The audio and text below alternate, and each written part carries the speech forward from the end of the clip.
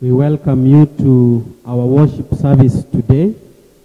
It's a joy in our wonderful day that the Lord has given us to worship Him and to share the blessings of the Sabbath. I know we have had a long week with many issues. Now we want to welcome each and every one of us to join us in our worship service from Northview S.D.A. Church. May God bless us all as we worship together. We'll have our programs this day. It's our communication Sabbath. We are going to start with worship God through songs. Then we'll have our Bible study, which is the lesson that we are going to discuss. Thereafter, we'll have our divine service. So I want to welcome our viewers, wherever you are watching us from. Take your Bibles and let us worship our God this day to enjoy the blessings of the Sabbath. Before we start the programs, we'll humble ourselves for a word of prayer. Our dear Father in heaven, we come before your presence this Sabbath day. We ask the Holy Spirit to be with us. The programs that have been prepared for us and the blessings that have been prepared for us, join us today in our various homes. As we worship you, may you be able to talk to us, to each and every soul that is watching this program. And by the end of the Sabbath, may all of us have something to encourage our lives with. It's a humble prayer this morning. In Jesus' name we pray and believe. Amen. Happy day. Welcome to today's Sabbath and welcome to today's music session. I want to invite all of you to join us as we sing for the Lord today. And the theme of today is There is Power in the Word. And our starting hymn is hymn number 286. This is a hymn that talks about the wonderful words of life. Welcome.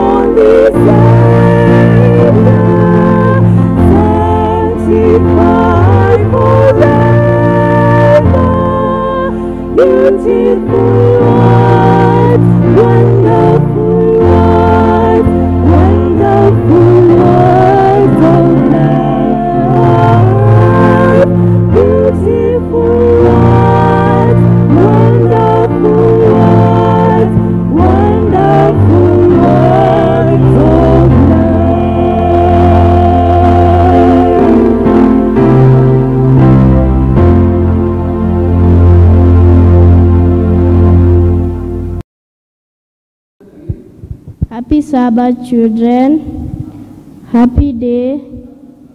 Today we are going to look about prophecy, but before I start, let's pray. Thank you, Lord, for today. Guide us as we are going through the prophecy. In Jesus' name, amen. Our topic today is about an ancient king's dream. It is coming from the book of Daniel, chapter 2. This one, as you can see, is the temple which the Israelites used to worship their God in. One day, King Nebuchadnezzar captured the Israelites and he burnt their temple and took all the cups and said that his God is better than the God of the Israelites. One day, the king went to sleep. He dreamt about a statue and a rock which came and crushed the statue. When he woke up, he was not able to remember. He ordered for his witches, sorcerers, and magicians, but they couldn't be able to interpret his dream. So he ordered them to be killed. Even Daniel was supposed to be killed. But Daniel came courageously and told the king, I know of a God who can interpret for you your dream.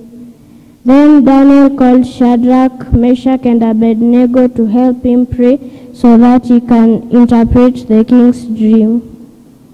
Then Daniel told the king, this is the dream. You dreamt about a statue, head made out of gold, arms made out of silver, waist made out of bronze, legs made out of iron, and feet made out of iron and clay.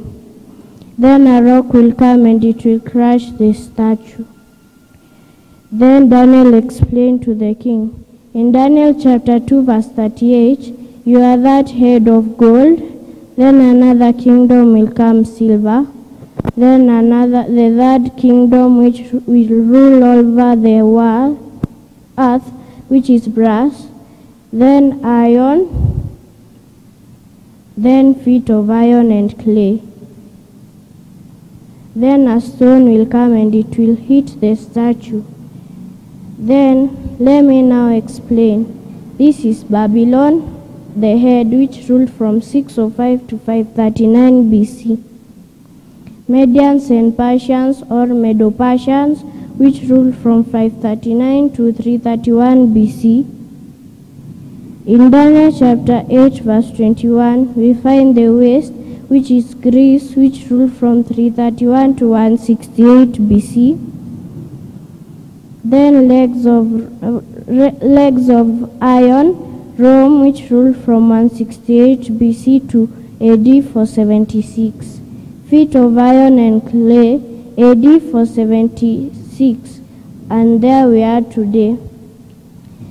We saw that Babylon, Medo-Persia, Greece, and Rome, and they divided Europe.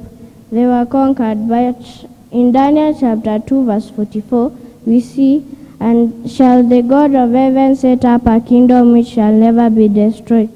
This kingdom is Jesus' kingdom, which shall come and hit the statue, and it will fill the world. The rock is Christ's eternal kingdom. We find it in 1 Corinthians chapter 10 verse 4 or Isaiah chapter 28 verse 16. This rock is Jesus. In John chapter 14 verse 1 to 3, let not your heart be troubled. I go to prepare a place for you, and if I go and prepare a place for you, I will come again and receive you unto myself, that where I am, there ye may be also. This is God speaking to us and telling us, let not our hearts be troubled. He has gone home to prepare a place for us, and he will come again and receive us to take us home. So, this teaches us that let us put our hopes waiting for the second returning of Jesus. Amen. Let's pray. Thank you, Lord. Thank you for helping us see the prophecy.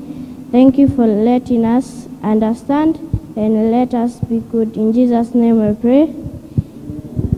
So soon we'll come back to church, but stay home, stay safe, Make sure you sanitize and wash your hands. Amen.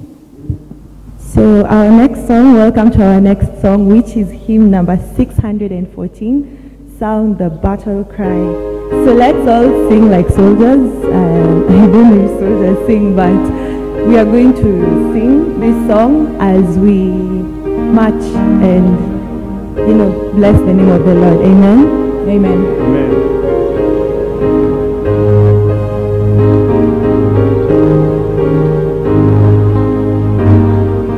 Sound the battle cry, see the foe is nigh, raise the standard high for the Lord. Guard your armor on, stand firm everyone, rest your cause upon this holy word. Rouse and soldiers, rally round the banner, ready, steady, pass the word along. Onward, forward, shout aloud, Hosanna, Christ is captain of the mighty throne.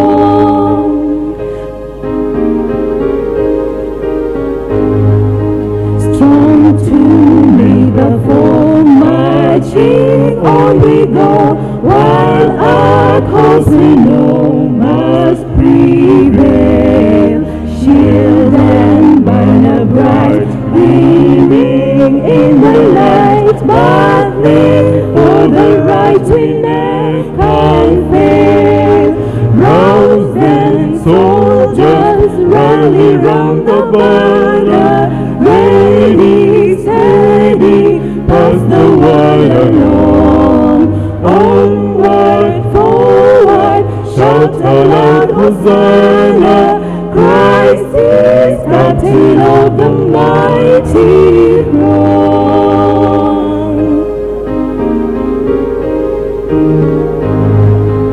O thou God of all, hear us when we call, help us one and all by thy grace. When the battle's done and the victory won, may we wear the crown before thy face. Rouse them, soldiers, rally round the banner, ready, steady, pass the word along. Onward, forward, shout aloud, Hosanna, Christ is captain of the mighty throne.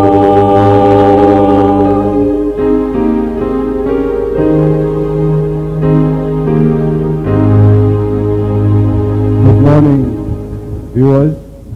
Happy Sabbath. Welcome to this Bible study. It is lesson number 6. And today, our communication team from the communication department is leading us in this lesson discussion. Before we start, let our brother Onyancha pray for us. Let's humble ourselves and pray. Our dear Heavenly Father, we want to thank you for this wonderful Sabbath morning. We thank you, Lord, for this opportunity to worship you and to share your word, Lord. Lord, as we discuss our lesson this morning, Lord, we pray that you may guide us, give us wisdom to be able to understand and interpret your word correctly, Father. Lord, help our viewers to be able to understand the lesson. In Jesus' name I pray. Amen. Thank you very much, our brother Onyancha. Let us just introduce ourselves before we start the discussion. I will start with my far left. Say your name and then... Happy Sabbath. My name is Clive Onyancha. Welcome. Happy Sabbath. Welcome again. This is Robin Ontita. Happy Sabbath. My name is Glenna Kerubo. Welcome to Communication Sabbath. And my name is Oliver Rumeti. Welcome. Like I said, this is our 6th lesson, and the title of our lesson is Interpretation Needed. So we want to see if we really need to interpret the Bible for us to understand it very well. You understand that for the last few weeks, we've been discussing the scriptures or the Bible, and we realize that in this world we have over 33,000 Christian denominations using the same Bible, but they differ in the doctrine. So we studied to know why do they differ, and we realized it's because of how they interpret the Bible. We went further and tried to understand what influences their interpretation, and we realized that one, the interpretation is influenced by tradition, experience, culture, reason, and even the Bible itself. But today we want to see, because interpretation is influenced by these factors, do we then approach the Bible with a blank mind? Do we just take the word of the Bible just the way it is?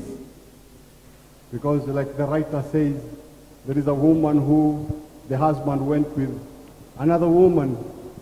He ran away with another woman, and she was praying, and she opened the Bible to get consolation on this.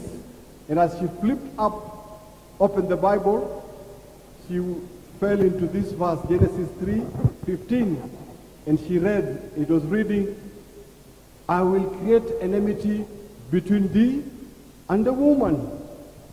So she thought God is telling her that he will create enmity between her husband, and that woman. And she said, hallelujah, because she read the Bible with a blank mind. If we decide to do that, then it will be very hard for us, brothers and sisters. You read the Bible with a blank mind. We will not be even able to know if this is a parable or a prophetic symbol or a historical narrative. You see, like there's a parable where they say Lazarus died and was taken to Abraham's bosom. So if you go and read this directly, and you start imagining that when you die, you will be taken to Abraham's bosom. Imagine all these people who are dying today. Could they even fit in Abraham's bosom? So this calls for interpretation. We have to interpret the Bible. And not just interpretation, interpreting correctly. So today we want to see at least 3 things or 4 things which can, the principle to use in interpreting the Bible, and this will guide us. We will see the preposition, correct, tradition and culture. We also have sin, and translation and interpretation. Mm-hmm. So we want to deal with the 4, and we want to discuss and see what principle to use. Let me open it for our panelists. Maybe my sister. Pick on one and take us through and see what. Thank you, Elder, for the broad introduction. One thing that, as we are reading the Bible, one thing that comes into mind is that we have to read the scriptures in the context to which they were written. Because if we miss this important part of reading the scripture in the context, then we might as well interpret the Bible wrongly. For example, in what you have said, that I will put an enmity between thee and the woman could have other ideas coming into her mind. So it is good that when you're reading a certain scripture, then put the concept into it. Then we have this presupposition. So we have to ask ourselves, what is presupposition? Presupposition is that thing that you believe or you assume beforehand. In the introduction, you say that you cannot read a Bible with a blank mind. You're coming with maybe an idea. There are things that are coming before. So for example, your education, your experience, or your even upbringing can help you to interpret the scripture. So there are these presuppositions that even the the disciples had, they did not understand clearly the scriptures about Jesus Christ. That is why when he rose from the dead again, came to them, they were not able to clearly understand that this is Christ. So, another thing, if someone does not believe in the supernatural, so for them, it will also be hard to interpret the scripture, because we say spiritual things are spiritually designed, so you have to have that spirit in you to help us to interpret correctly the scripture. So as much as we have these beliefs and we have the education and all that, there is an important factor that helps us to correctly interpret the scripture, and that is the Holy Spirit. The Holy Spirit is able to guide us, to open our spiritual minds, that we can be able to understand clearly what the scriptures mean. Thank you, my sister. Malim, if you want allow to add me. something? Yes. I want to add from where my sister has picked. If you go to the book of Luke chapter 24, verse number 37. Malim, if you're there, you can help us read. Luke 24, verse 37. Verse 37, and it says, yes. But they were terrified and affrighted, and supposed that they had seen a spirit. You see, we are looking at the disciples here walking, and Jesus appears to them after resurrection. And the disciples, as my sister defined the presupposition, it is an opinion that was in the disciples. As much as they had walked with Christ before he died, he revealed to them that he would die and rise again, but still they had this opinion in them that, was it really true? So when Jesus appears to them in this verse, there is a fear and terrification that comes in them, yet if they were to see Jesus and he had told them of this message, then ideally they should have glorified and rejoiced, because Christ has come again. He is risen again. So the message that he actually gave them was true. But we see here that they had opinions in their own mind that shielded them from accepting the message that actually Christ had given them before he died. This is also applicable to us today. Could we by any chance allow our opinions to bar us from accepting Christ? Probably the disciples, probably they were spiritually blind, could we say that? Because they were not able to discern that this is Christ. He is risen. But look at this. These are disciples. They've stayed with Christ for 3.5 years. Yes. Christ has also resurrected a dead person. He has done all these miracles, and yet they could not. I think they had pre-designed, because they knew that Christ had come to get them, to free them from the Romans, which was wrong. They did not. This did not come out, my brother. I also want to add that this is what we call preconceived ideas. Preconceived ideas. Yes. Like now, they knew that Jesus Christ was coming as a Messiah to rescue them, and the other, like now, the two sons of S.D.A. You remember what their mother said?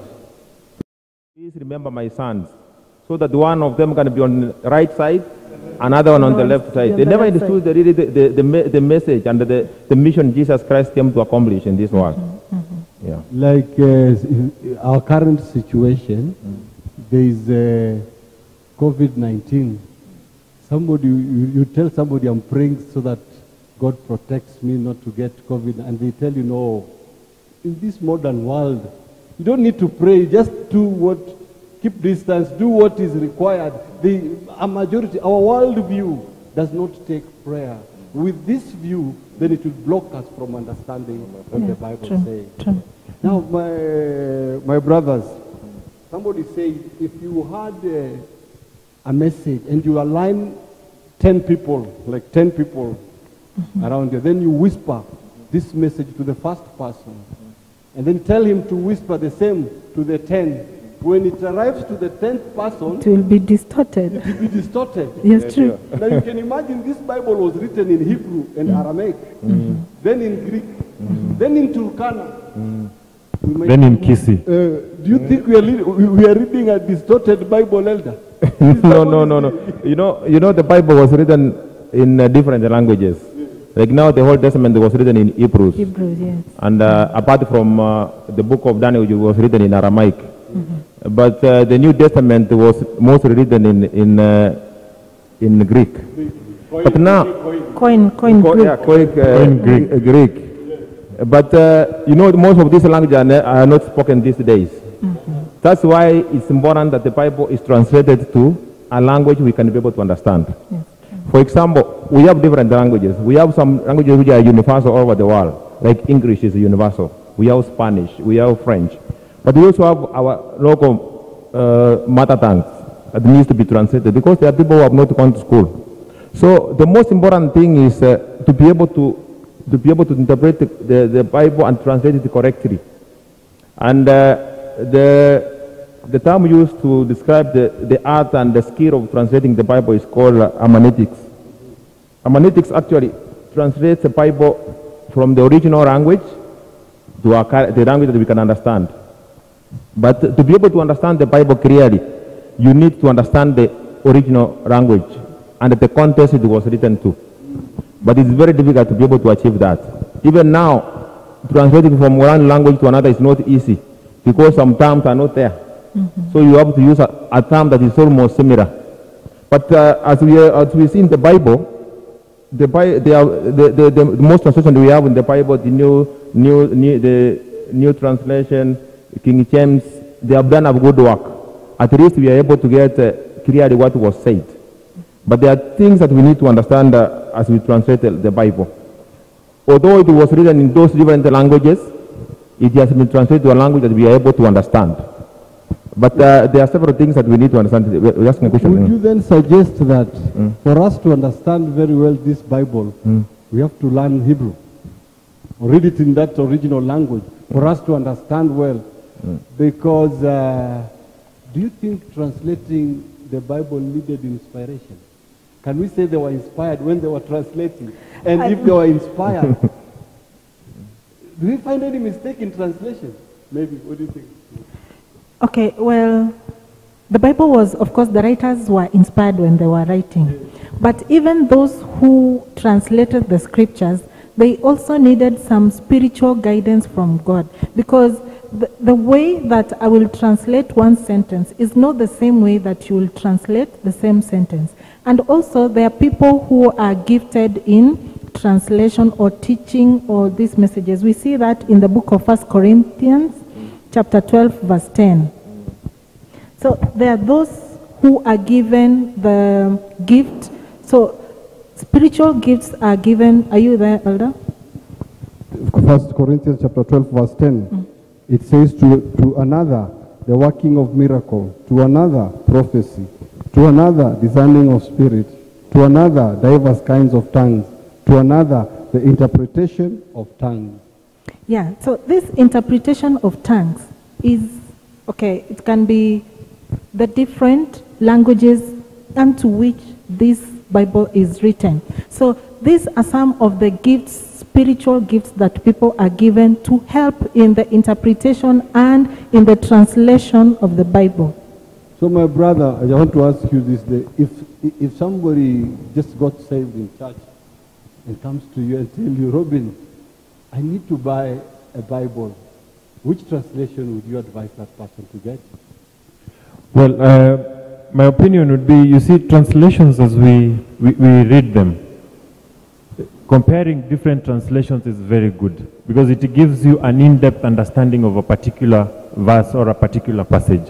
But then if you want to buy a very specific version, personally, I use a King James Version. But I don't say that you should not compare with the other versions. Because you see, the interpretation, as my sister correctly put it, we need and we require the Holy Spirit to help us correctly interpret. Because you can have an interpretation that is not correct.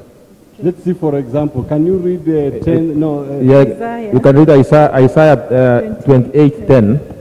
Isaiah 28:10. Let's see what it Maybe says. you can read King James. Isaiah 28:10. 10. And it says, this is the King James translation, for precept must be upon precept, precept upon precept, line upon line, line upon line. Here a little, there a little. King James Version. What is your version? Mine is New International Version. New International Version. What does it say? It says, it says, for the is, do and do, do and do, rule on rule, rule on rule, a little here and a little there. So do and do, rule and rule. So, so elder, and my sister said they are inspired, they are guided by the Holy Spirit. So the Holy Spirit guided that man to say rule and rule, do and do. I hear precept, my brother. Even as my sister is maybe considering another version, I wanted to say we should now go back to what we've just spoken about, presupposition.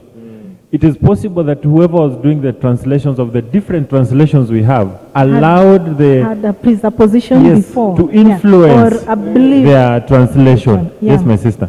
So I wanted to read the same verse that he has read, Isaiah 28 verse 10 in NLT. He tells us everything over and over again, a line at a time, in very simple words. Elder, there are some who translate meaning. They translate meaning to meaning. Some translate word by word. Word, yes. Yeah. That is a form of translation. And some give a paraphrasing. You understand the concept, and then you write give the message in your own words. So that's why it's very important when you are translating the Bible, you must be able to interpret correctly in the original language and the context it was written to. Otherwise, if you just translate it, you get a wrong message. Let's read one translation, John chapter 14, verse 15. John chapter 14, verse 15, and see how it can guide somebody. John chapter 14, verse 15. I will read from King James Version. It says, John 14, verse 15, if you love me, keep my commandments. That's King James Version. Your version says? NLT says, if you love me, obey my commandments. And yours? Mine says, if you love me, you will obey what I command. This is the same, elder. Do my commandment.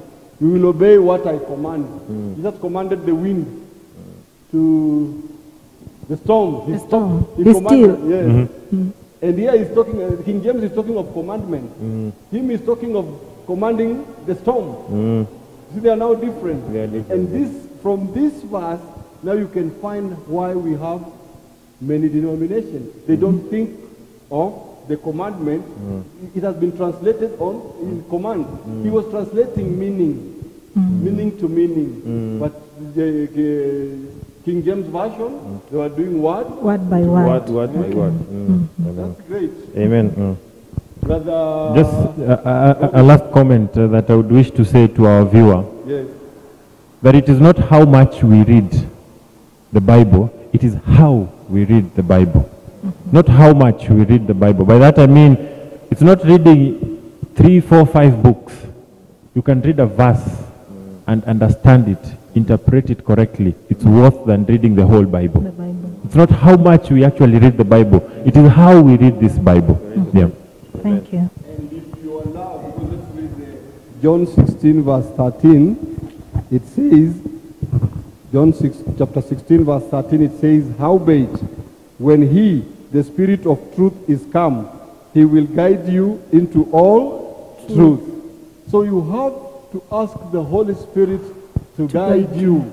As much as you go, you have this influence, ask the Holy Spirit to guide you. When you ask the Holy Spirit to guide you, then you have an open mind. A teachable spirit. Yeah, teachable spirit. Yes, it's A true. honest heart. Now you will accept and accept the writings of the Bible. Elder Robin, Bible and culture. We were to do Bible and culture. Some people say that this Bible is culturally conditioned, that it speaks only to the culture of the time, and to some extent it's not speaking to us. My sister. Yes. This Bible, okay, Christ was born in a culture. So whatever he did, it was meant for that culture. Yes. What would you comment on this? Okay, well, the Bible is written in different cultures. For example, the Old Testament, we had a different cultural setting, and also in the New Testament, it is also written in a different setting. But however, all these different settings under which the Bible is written, God saw that in the future, all these generations will come to apply the teachings of the Bible regardless of the scripture. When we look at in Acts chapter 17, verse 26. Acts chapter 17, verse 26, it says, "And has made of one blood all nation of men, for to dwell on all the face of the earth, and has determined the times before appointed and the bounds of their habitation." Thank you. So in this, Paul is writing and saying, and he has made from one blood, meaning we have one thing that is uniting us, and that is God. God created all of us, and that is something that unites us despite our different cultural backgrounds. So that means we can be able to apply even the texts that are written in this Bible to our present cultures. Yes. So it was not specifically meant for this culture. Anything to add, Robin? I wanted to say, well, it is written in relation to that specific culture, it was written to appeal to that specific culture, to present the message to that specific generation. But the message was for all of us.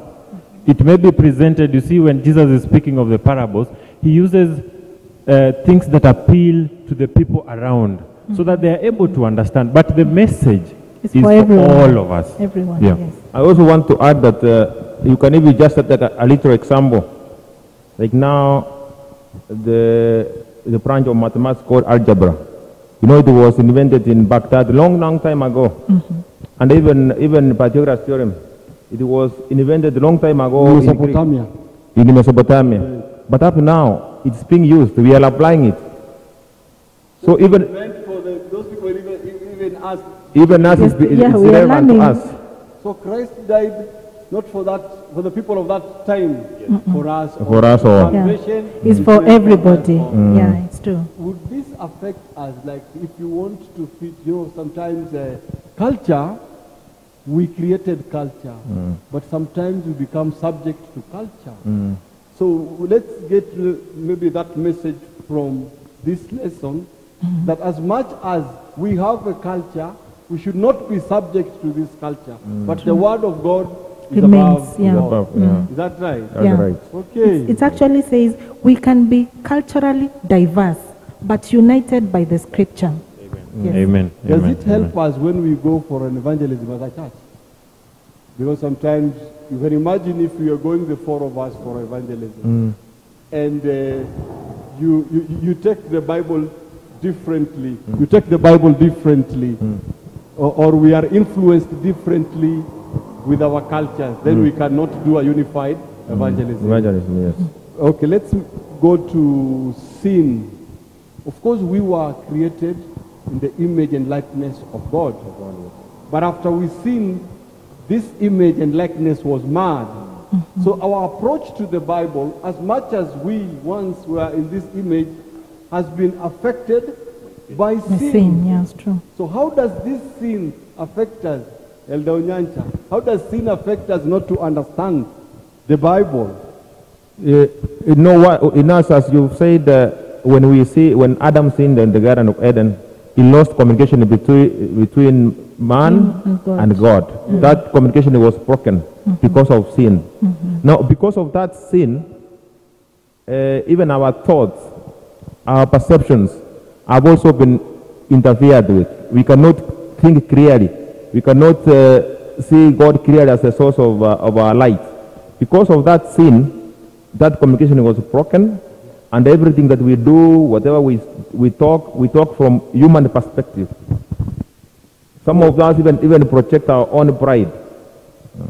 And like when we look at the Pharisees, sometimes we feel, or the Israelites when they were leaving Egypt, we feel they are great sinners after all that evidence, and yet they were opposing the scriptures. How do we draw that line? Are we also victims of the same? Robin, did you understand my question? No. Yes, I get your question. The fact this you've asked that the Israelites, when they crossed, they had we project them to be as sinners and something like that, but we are forgetting ourselves. Correct. Yeah. So there are things in our sinful nature that are barring us from understanding and interpreting the scripture correctly. Number one is pride. Pride elevates us. It makes us see ourselves as though we are, should I say, above something. So that one mars our interpretation of the scripture and our understanding. Another thing is doubts. When we have doubts in our head, we are reading, does it really mean this? When it does not go to according to what we want. You know, sometimes we want something to fit our own interpretation. And when it does not fit, then you start asking yourself, no, this thing is not right. So that one also affects our interpretation. Then there is self-deception. Sometimes we deceive ourselves. Yeah. I don't know. One statement, the smarter we become in man's eye, the dumber we become spiritually. The foolish. Because we realize scientists are challenging the word of God. Yet they should be revealing the word of God, because they're just studying what God created. They're not inventing anything. But the smarter they become, the more challenge they give the word of God, as if it can change, yet it cannot. I also wanted to add that's why when Jesus was preaching, he was able to see through the Pharisees. And that's why he told them, you cannot be able to see a sin in your brothers when you have a full log in your eyes. Because when he was talking about the log in your eyes, those are now the preconditions that you come with. They clog your eyes, you can't even be able to see sins. Yeah. So when we are reading the Bible, we have to allow the Holy Spirit to guide us. Yes, let us not come with preconceived ideas that will bar us from taking the God's words. Yeah, as you said before, we must have a teachable spirit, that one that accepts what we are being taught by the scripture. There is one story, in the part 11 life application. I will read and then we comment. There is a man who has a sick child, and he has believed in God. He believes in the word of God. He has prayed for this sick child to be healed. Then the sick child somehow is not healed. So this person seeks traditional source of healing, which will even connect him to a powerful witch doctor of the community. So for us as Christians to avoid such a situation, in regard to the conversation that we have had here, what would you advise such a person? My advice will be one: stick to the Bible. Stick to the Bible. And besides, God says that we have promises in the Bible, and we know that everything happens for the good of those who love the Lord. So you cannot mix witchcraft and God in the same sentence. They don't go together. So you have to stick to one thing. And someone who is truly convicted cannot look the other way, because they will know that God's plan are always the best for me. Yeah, so mine is So to... we have to be faithful to the Yes. word of God and Exactly. take it the way it has comes. said. Let us have faith in the word of God. My brother, do you have any comment on that? Yeah, I wanted to comment that even when you pray, you need to be patient and wait for God to act. In fact, when you pray, God has already answered your prayer, but you need to be patient and wait for God's answer to come. Don't try testing so many other things, which means you don't have faith in God at all. It brings that pride. That pride. It comes because of sin. Because doubt, it brings doubt. When you doubt the word of God, then you'll be led to seek Alternatives. other sources. My brother. When Christ was teaching the disciples about the Lord's Prayer, he finishes with a very powerful message. Yet not my will, but your will. The will of God. When you pray, you're not commanding God to heal your son. Neither are you telling God what to do. You're asking from God. His will shall be done. And remember, in the book of Jeremiah, the Lord says, he has good plans for us. Call unto me. Your son dying could be a painful thing, but still God has a good plan for you. The point is that we need to go to God and cry to him to show us his good plans. Maybe the dying could be a blessing to you in a different kind that you don't understand. I would not understand myself unless God reveals also to me. True. Yeah. You then maybe advise, if somebody gets converted, you cannot just flash all the culture you have in a single day, all the education. It needs time. Yeah. Do you think it needs time, or you need to flash like on the spot when you accept Christ, flash everything? Or do we have as Christian a period of coming close to God? What do you think? No, I think it comes slowly. It comes slowly because you cannot, for example, yes, you're a human being, and there are those things that you had learned before. So we have to ask God to help us unlearn some of those things that are contradicting his message. Yeah. That's why the Bible says that when you are newly converted, like a child, start taking milk. Yes. As you grow, you start eating solid food until you're now fully mature. So if you're converted, you need to have time to read the Bible so that this pace goes gradually until you'll never reach until when Christ comes. Yes. So we will take our key verse. What did our key verse say? Robin, read for us. That's Hebrews chapter 6 verse. Chapter 11, verse 6. 11. This is now our conclusion. The Bible says in Hebrews chapter 11, verse 6, but without faith it is impossible to please him. For he that cometh to God must believe that he is a rewarder of them that diligently seek him. Correct. If you have faith, even when you'll be going to read the Bible, your mind will be open to receive from God. All the doubt, all the pride, all the self-deception will come out, and you'll be now closer to God, and God will work in you. Amen. Any conclusion from any one of us?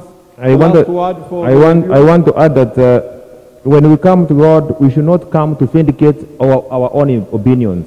Let's come open-hearted to listen to God so that He can be able to lead us and to be able to understand His word. Amen. Robin, anything? Yeah, my closing remark would be, Christ asked this very question: what would it profit a man to gain the world and lose his own soul? This is a message that we need to go home with. What does it profit us to gain everything yet lose our own souls? Let us learn to interpret the word of God as it should be interpreted. Let us interpret it prayerfully and believe that God will surely speak to us. My closing word will be like, we have to approach the Bible in humility. We have to humble our spirits, and we have to remove all that pride and doubt from us to be able to receive from God. Yes.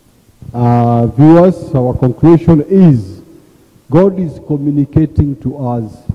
And what he's saying is he's not, as a church, he's not guiding us to pick on one translation or two. Compare translation. The most important thing to do is to approach your Bible study with prayer and ask the Holy Spirit to guide you, and he will lead you into all the truth. Amen? Amen. Let's have our brother Robin praying for us to close the session. Let's humble ourselves and pray. Our everlasting Father in heaven, we are thankful for this opportunity that you've given us. Lord, we've discussed together, brothers and my sister.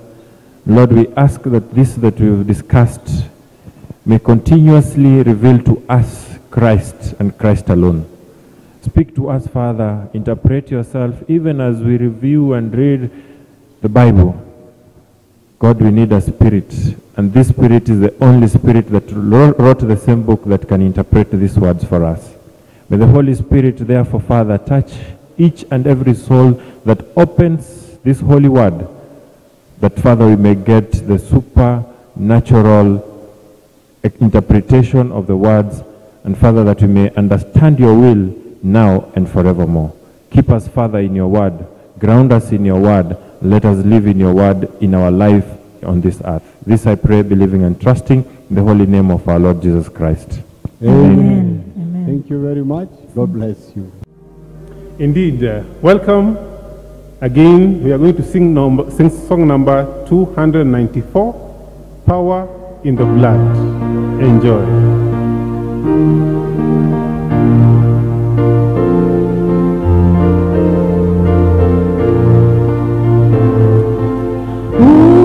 Be free from the burden of sin.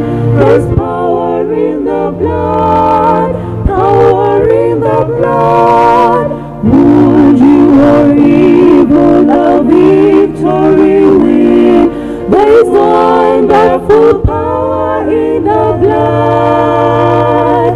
There is power, power, wonder-working power in the blood.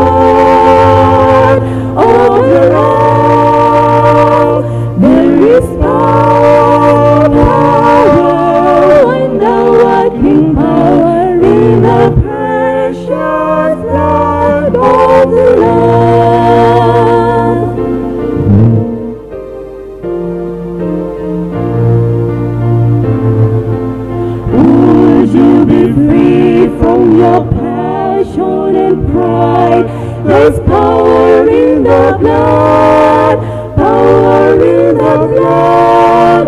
Come for a glance into Calvary's tide.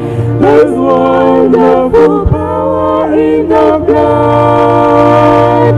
There is power, power, wonder-working power in the blood of the Lord.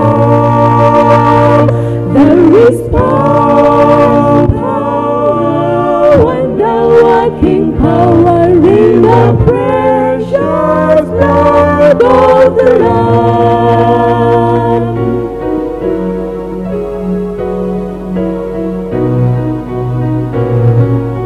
Would you do service for Jesus your King?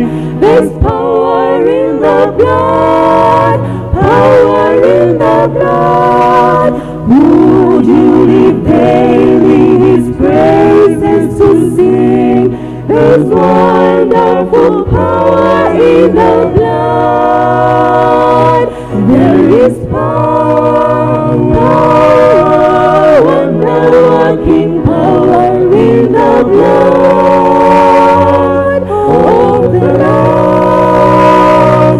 There is power, power, wonder-working power in the precious blood of the Lamb.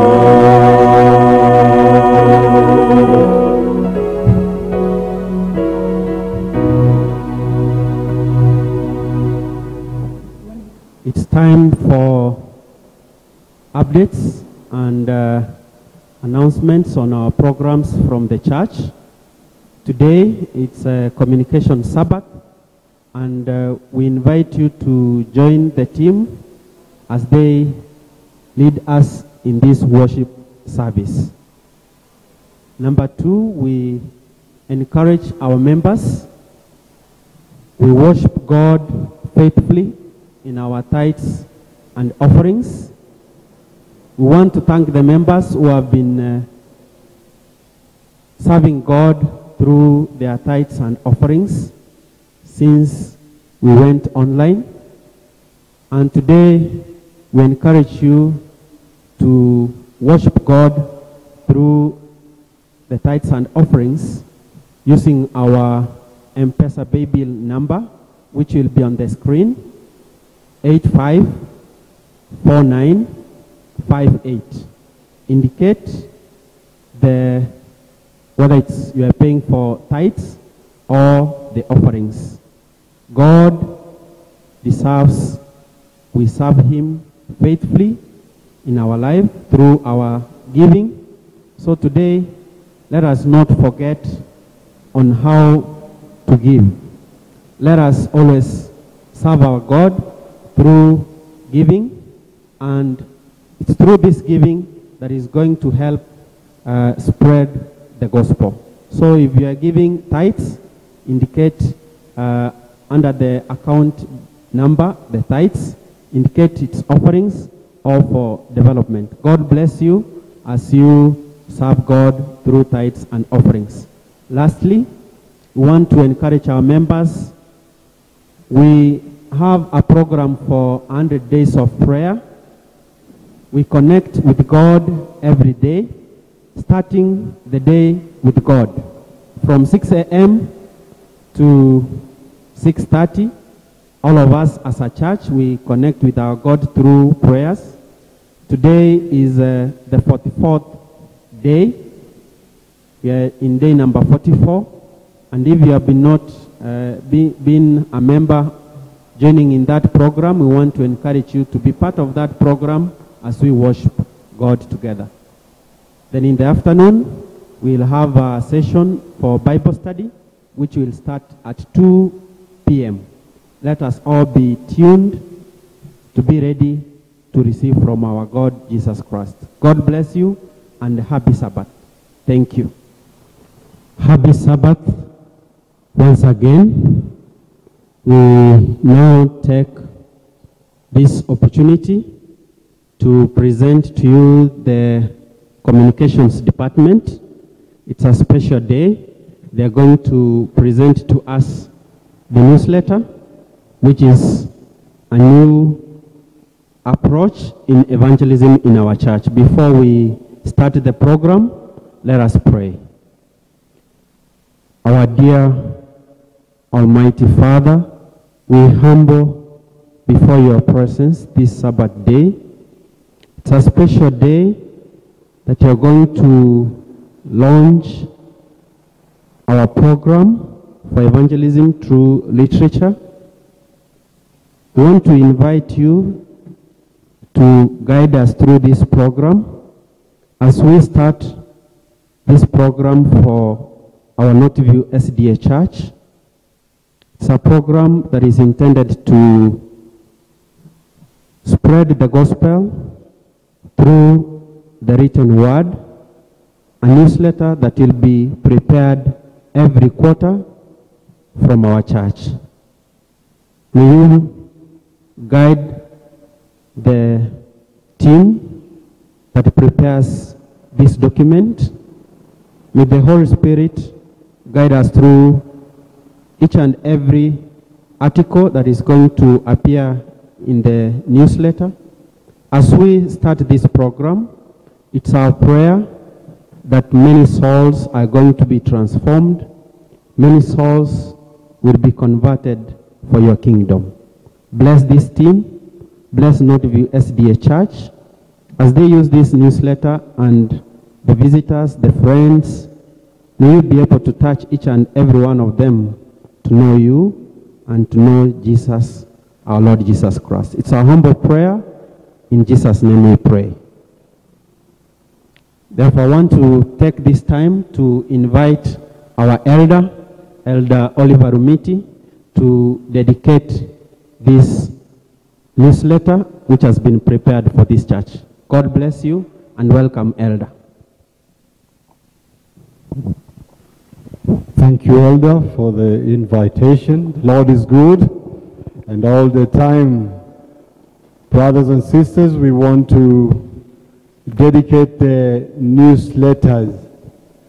But before I pray to dedicate, I want us to share a word from the Word of God. Romans chapter 8, verse 28. And it says, Romans chapter 8, verse 28, and we know that all things work together for good to them that love God, to them who are called according to his purpose. Brothers and sisters, you have seen, even with this condition that we are in, the Bible says it is for our own good. And we have taken the word of God as it is, because with this condition we have gotten niches to reach the people. We are reaching members, our members, and many other through online preachings. And now we've come up with the newsletter for the last quarter. And our title for this newsletter is Discipleship. You will all get a copy, one copy, the other copy will be online. So at this point I want us to pray and ask God for this new niche that we have gotten, that he be with us and he helps us to continue producing the newsletters every quarter until Christ comes. I think we will pray. Elders, Pastor, come and help me. And then you will hold me.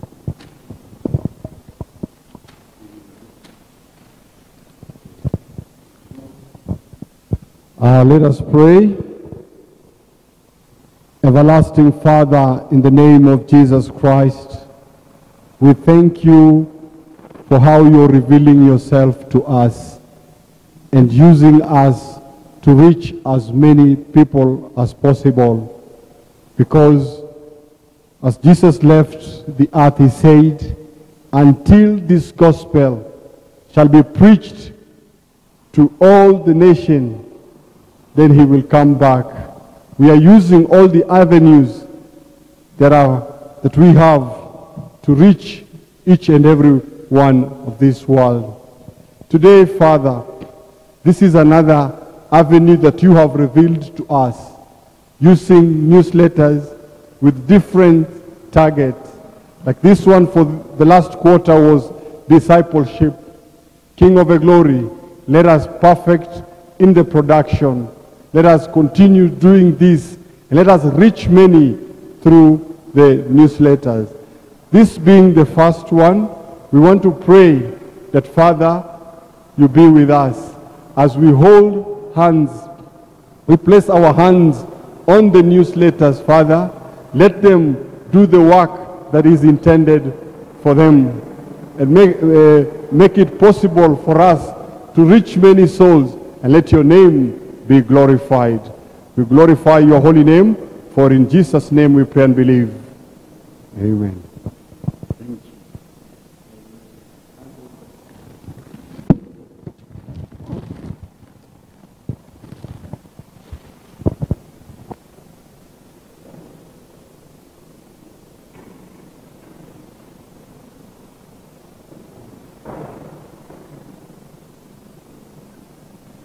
Happy Sabbath. So from the communication department, it came up with an idea that can evangelize to the church. And the idea was to capture throughout the quarter, to capture the main things, or the main ideas, or the main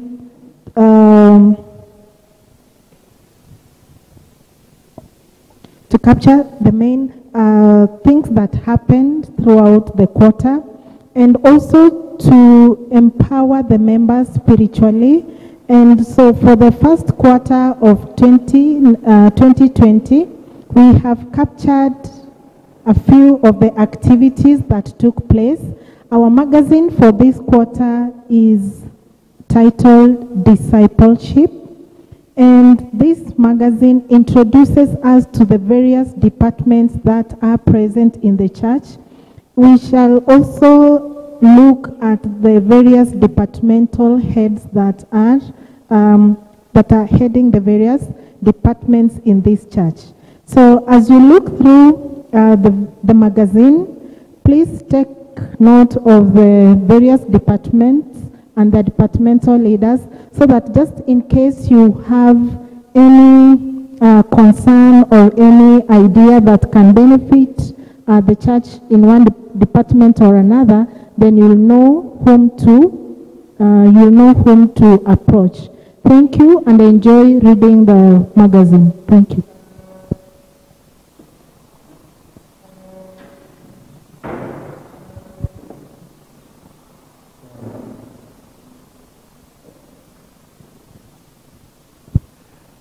A happy Sabbath to you all, and hope you're having a nice Sabbath, even as you're seated at home and enjoying this session. We thank God for the ministry that we have through the printed word. And at this time, I'll just invite you just to share something small, even as we meditate on God's word and what He says concerning the message that is to be spread through the written word. I want us to look at the book of Acts chapter 8 verse 26, and I'm reading from the New International Version, and it says, "Now an angel of the Lord said to Philip, go south to the road, the desert road that goes down from Jerusalem to Gaza." So he started out, and on his way he met an Ethiopian eunuch, an important official in charge of the treasury of the Kandake. That means the queen of the Ethiopians. This man had gone to Jerusalem to worship, and on his way home was sitting in his chariot reading the book of Isaiah the prophet. The Spirit told Philip, "Go to that chariot and stay near it." Then Philip ran up to the chariot and heard the man reading Isaiah the prophet. "Do you understand what you're reading?" Philip asked. "How can I?" he said, "unless someone explains it to me." So he invited Philip to come up and sit with him. And this is a passage of scripture which the eunuch was reading. "He was led like a sheep to the slaughter, and as a lamb before his shearer is silent, so he did not open his mouth. In his humiliation, he was deprived of justice. Who can speak of his descendants? For his life was taken from the earth." Then eunuch asked Philip, "Tell me, please, who is a prophet talking about, himself or someone else?" Then Philip began with that very passage of scripture and told him the good news about Jesus. As they traveled along the road, they came to some water, and the eunuch said, "Look, here is water. We can stand in the way of what can stand in the way of my being baptized?" And he gave the orders to stop the chariot. Then both Philip and the eunuch went down into the water, and Philip baptized him. When they came up out of the water, the Spirit of the Lord suddenly took Philip away, and the eunuch did not see him again, but went on his way rejoicing. And Philip, however, appeared in Azotus and traveled about preaching the gospel in all the towns he reached, until he reached Caesarea. This is a very interesting story in the Bible, which amongst other things points to the importance of the written word of God, also known as the silent messenger. This story is very similar. You have an Ethiopian eunuch who was reading a passage that he couldn't understand, but the Holy Spirit leads Philip to that person so that he can expound further the truth about the gospel. And in no time, the man had believed and wanted to be baptized, and he was baptized. In essence, the work of the silent messenger, that is a message as written in the print media, is of much importance. When you read the story in chapter 20 of the book Great Controversy, there's a story of a man who was known as Joseph Scriven. Similar to the Ethiopian eunuch, he came across a passage, the passage in Isaiah. In fact, a Christian told him, "You are a Jew and you're saying that the Messiah is coming, is yet to come. But go read Isaiah 53 and you will see for yourself that Jesus Christ, whom your ancestors killed, is a Messiah." And the young boy, still at a young boy, went and read the message for himself, and he became convicted. And later on, he went on to become a powerful evangelist, preaching in various continents, including Africa, Asia, the United States, and even Europe. In fact, he's known as the evangelist to the world. A very interesting passage here we see from the book of Acts chapter 8, and telling us of the power of the written word of God.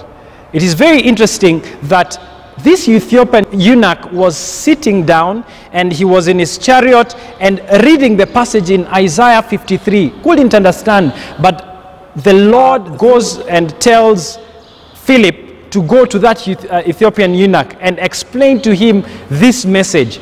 And in a similar fashion, we also have, when you read the book of the Great Controversy in chapter 20, the story of a young man by then who was called Joseph Wolf. Joseph Wolf, also known as the evangelist to the world. His conversion story is very interesting.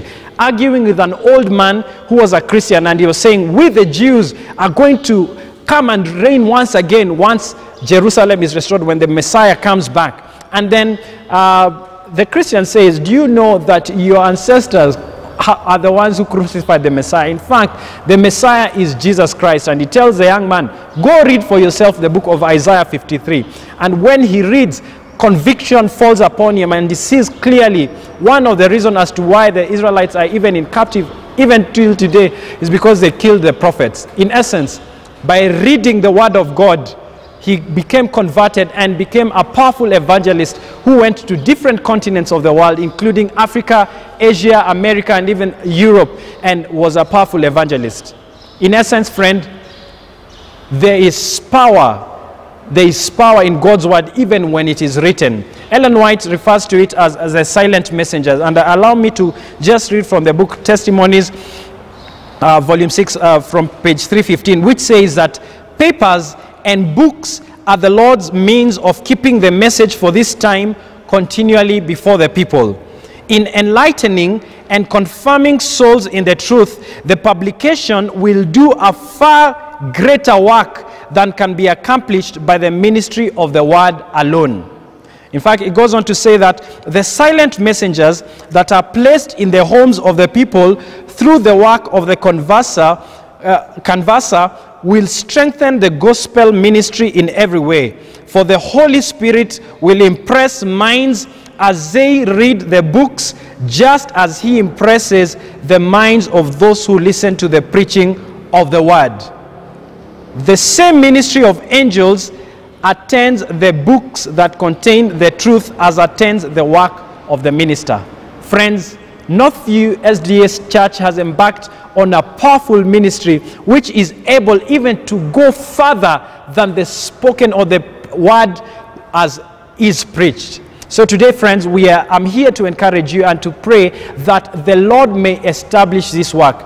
Ultimately, it is him who's the author and the finisher of our faith. So that we pray that the communications department, as Elder has mentioned, will go on with this work until Jesus comes. And as a member, your work is just to share, and also to share the stories of what God is doing in your life, so that these stories may be captured in written form and inspire others. The book of Corinthians reminds us that God comforts us so that we may be able to comfort others with the same comfort with which we ourselves have received. I pray that this work goes on until Jesus comes again. May God bless you. Happy Sabbath, Church. What a wonderful day that the Lord has given us. A day that has come with its own blessings. Indeed, a new child by the name newsletter entitled Discipleship is born unto us. As that song sings, how beautiful to hold a newborn baby in your hand. Indeed, it's a newborn baby in our church, and we delight that. And special thanks goes to the communication department, the eldership, and other departments that have been involved in planning this. May God bless you. Indeed, the title discipleship, it can be taken or it can be understood from years back from the ministry of Jesus Christ when he was almost ascending to heaven. He left this particular message to his disciples so that they can extend the same unto us when he said in Matthew chapter 28 verse 18 down to verse 20. He said, and Jesus came and spoke to them saying, all authority has been given to me in heaven and on earth. Go therefore, make disciples of all nations, baptizing them in the name of the Father, the Son, and the Holy Spirit, teaching them to observe all things that I have commanded you, and lo, I am with you even to the end of the age. Since it's a promise that God gave us, that He is with us, and He asked us to go far and far in expressing the same love, expressing the same message, expressing that which He has taught us. And that's why today a new child is being born in our hand, giving a message that the Lord delivered many years back, as it's being deliberated in our contemporary world, and how it can even reach us even more so in this time when we are unable to socialize, to meet as we used to do. But this one is a silent messenger, as Ellen White says, that this one is a silent messenger who can penetrate boundaries, who can penetrate into lockdown areas, into quarantining areas, anywhere, so that the message therein can reach each and every one of us. So my members, as you will be having this booklet in your hand, just remember how great God has been to us. He has given us another new child so that our ministry can go forward. I could also wish to welcome each and every one of you. We are starting correcting articles for the next quarter, for the next edition. I ask that you may think of something good, spiritual, put it down, and make it, or submit it to the communication department, who will be able to make sure how forth it is going to be. And indeed, just imagine all good things we have, all good thoughts we have, if we are not going to keep them in writing, they are going to perish. So the only secret we have in hand is to make them written, and this newsletter is one way of making what's in our mind available even for centuries to come. May God bless you. God be with you.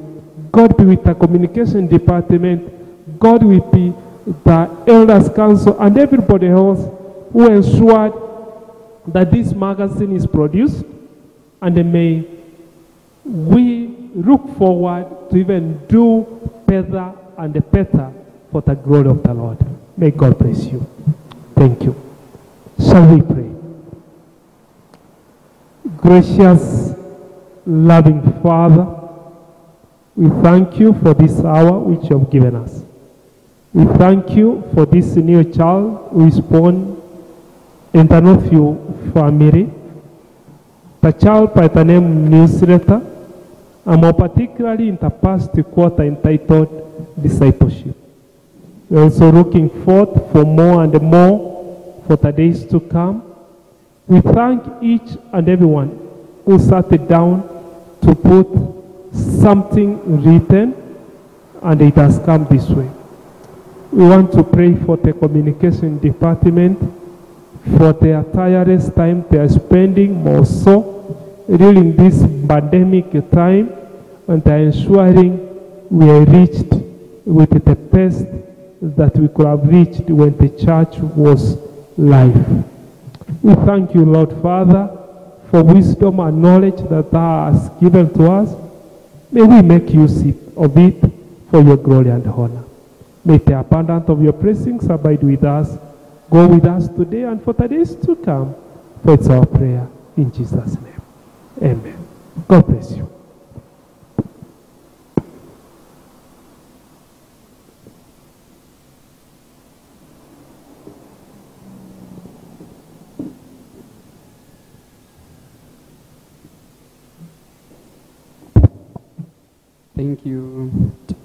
Thank you, Pastor, for encouraging us. And I won't forget to mention that finally I managed to be at the pulpit, though the pulpit is a little bit taller, but I'm here. Your pastor or your elder Rumiti, I finally managed to sit on the seats there. I've never sat on them. I normally sit on them when I'm on the pews, admiring you sitting there, but finally I'm here. Anyway, my work is very simple here, just to give a vote of thanks. And I want to thank so much the communication, those people whom we are working with, my council members. They have been very much supportive. And I don't know how your other council members in various departments are, but mine, they are good. I wouldn't mind being with them for the whole of my time, because after this year we'll have another communication leader. I want also to assure you that we have a number of copies, but we'll deliver it per family, because we are not able to give, we won't be able to give each and everyone its own copy, but we'll give per family, and there Sister Glenna will be able to help, and she's part of communication. You can see we have a full church members. All of these ones are council members, so you see how rich we are in our department. So make sure you provide for us the name so that we start distributing the newsletters. We will deliver to your home, because we understand during this time we don't want you to come and we want to maintain the distance, the social distance. So we will deliver per family. The second edition is on progress. So I know we've been really following you to give us the content, the various departments. Please, when we ask for this content, please, don't hesitate, just give us the content. We will surely use them. So don't wait for us to follow so much. Give us the happenings in your department, and then we'll put them into the second edition, which is on progress. The other thing is about the council members. I want to thank you for contributing. We've not really disturbed just to lack of better word, disturbed the church members to contribute for the production of this, but the council members have really contributed. I won't mention you by name, but there are some non-council members who I just approached and you contributed. Ibrahim, Walter, Makoha. Makoha is a good friend of mine. Actually, he's the person who handed over the department to me. And we have Silene, Sipora, and Arema. Arema is an Adventist. I hope you are watching. I just talked to him, and he told me that I know S.D.A and I'll do something for S.D.A, and he gave me something. We are very much grateful for you. Now, venye Kiswahili usema mcheza kwao utuzwa, there are some who have really motivated me to work in this department, and as a leader of the department, thought it wise to give them something small. I know this might be a surprise to you, but Brother Jones, you can give me my bag so that we see. You know, for you to deliver even this small newsletter, it is not easy if you don't have a cooperating team to help.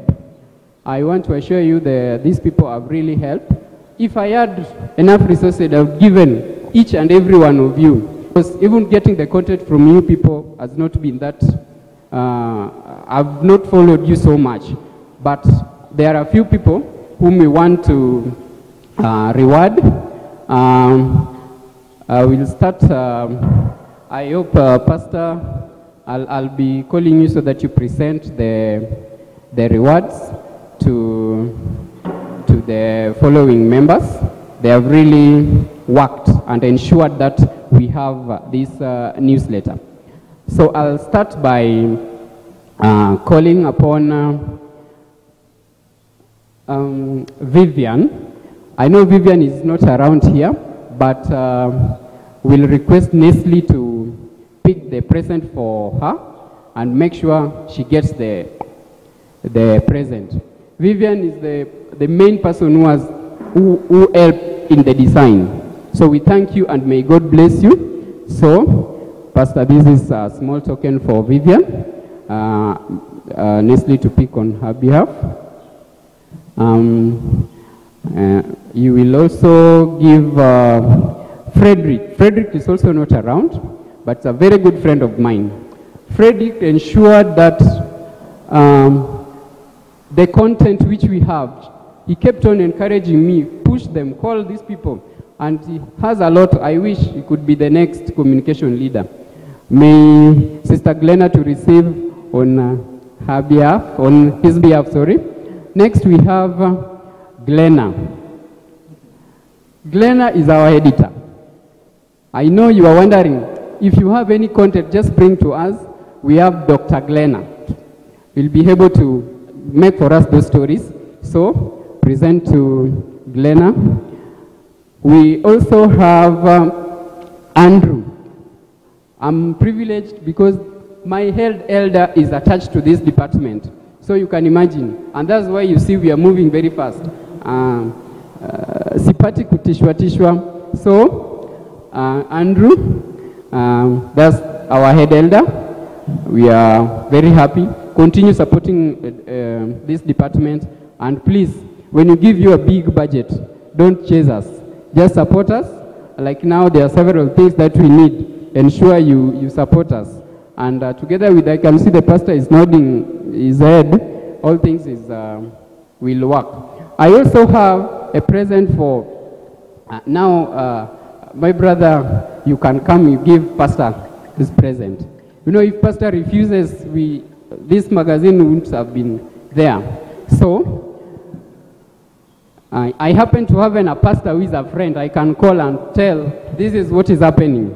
So, God bless you, Pastor, for your entire work. I've known you've, Pastor has not stayed so much in this station, but I have loved the way he works. May God bless you, Pastor. Now I want to change and invite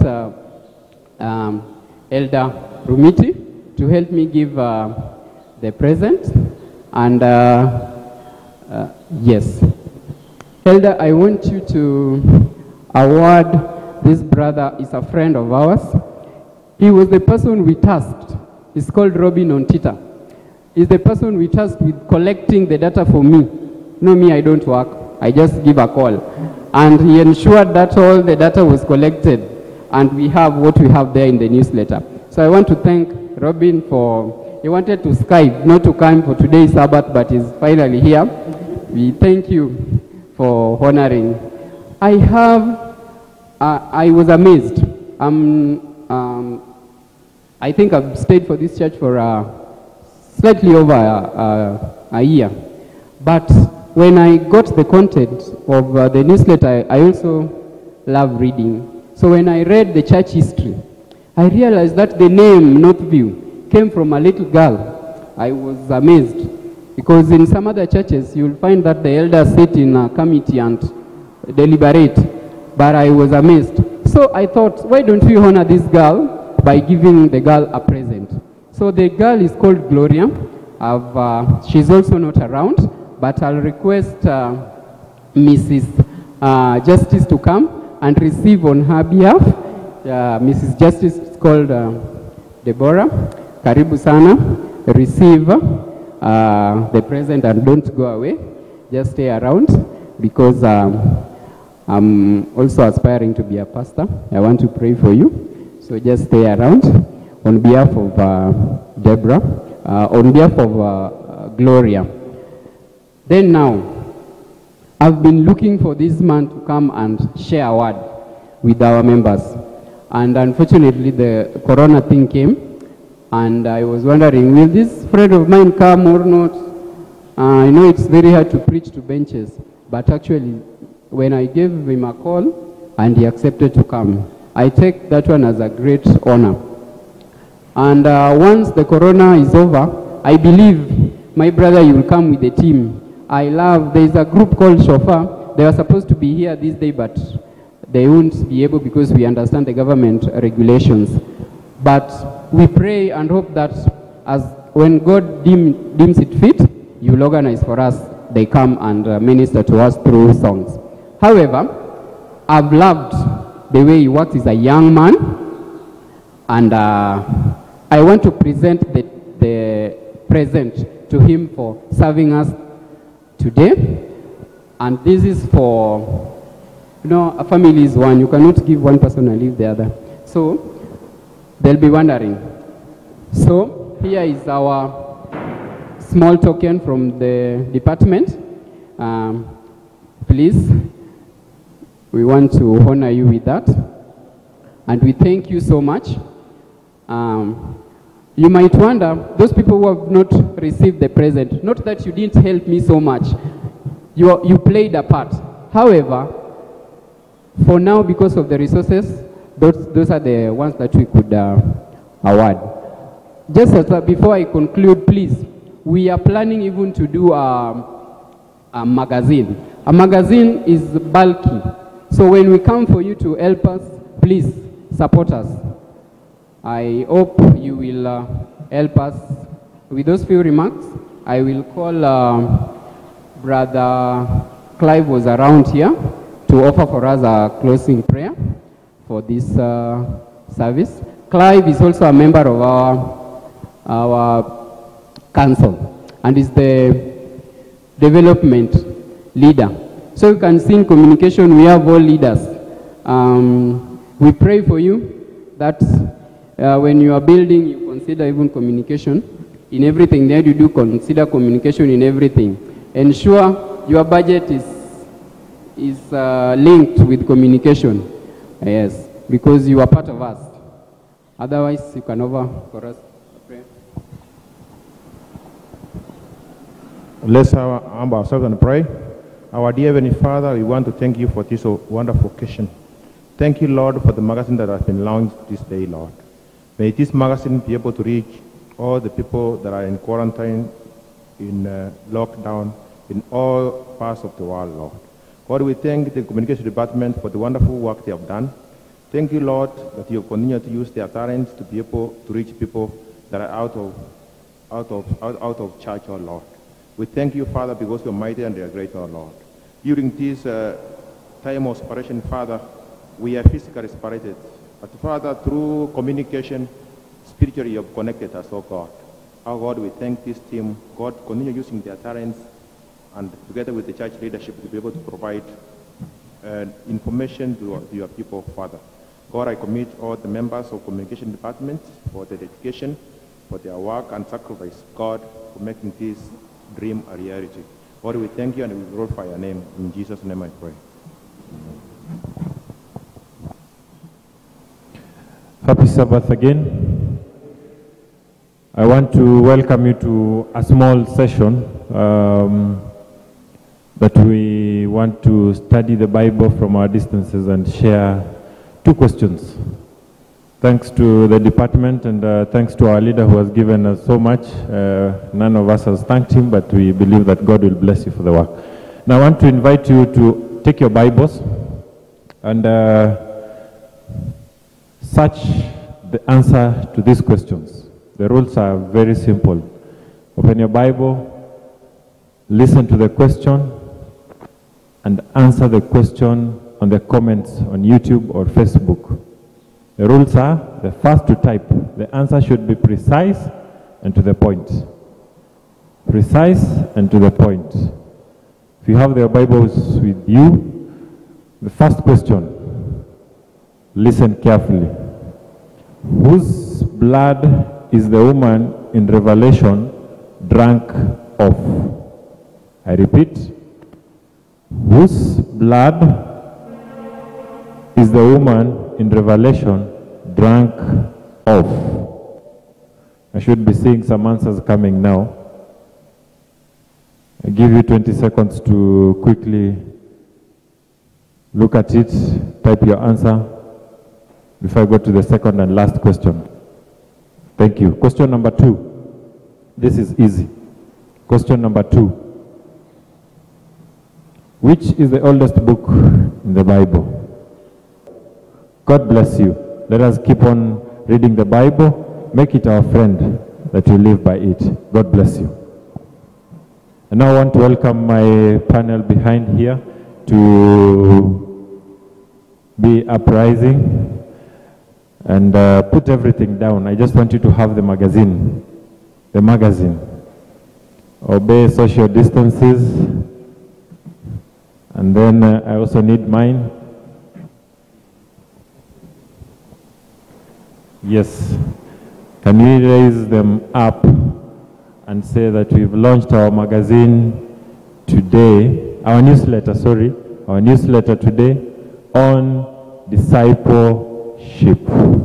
May it be the aspiration of each and every one of us, each and every one of you who is listening, that we be disciples of Jesus Christ until his second coming. God bless you as you march forward as a disciple, as you march forward to deliver the message, as you read this. God bless you.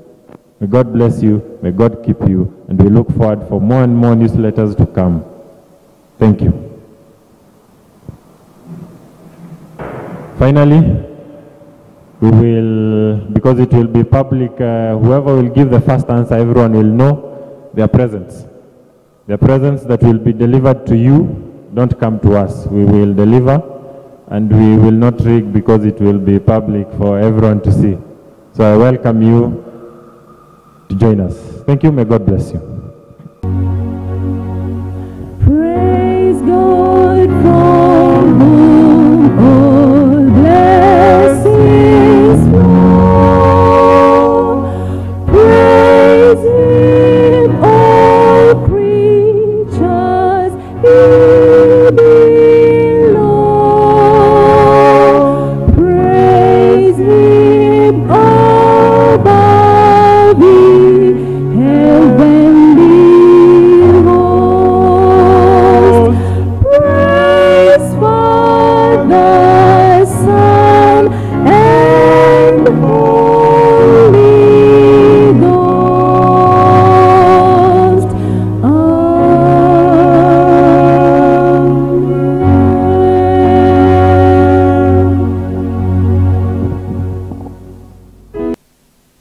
Thank you, members, again.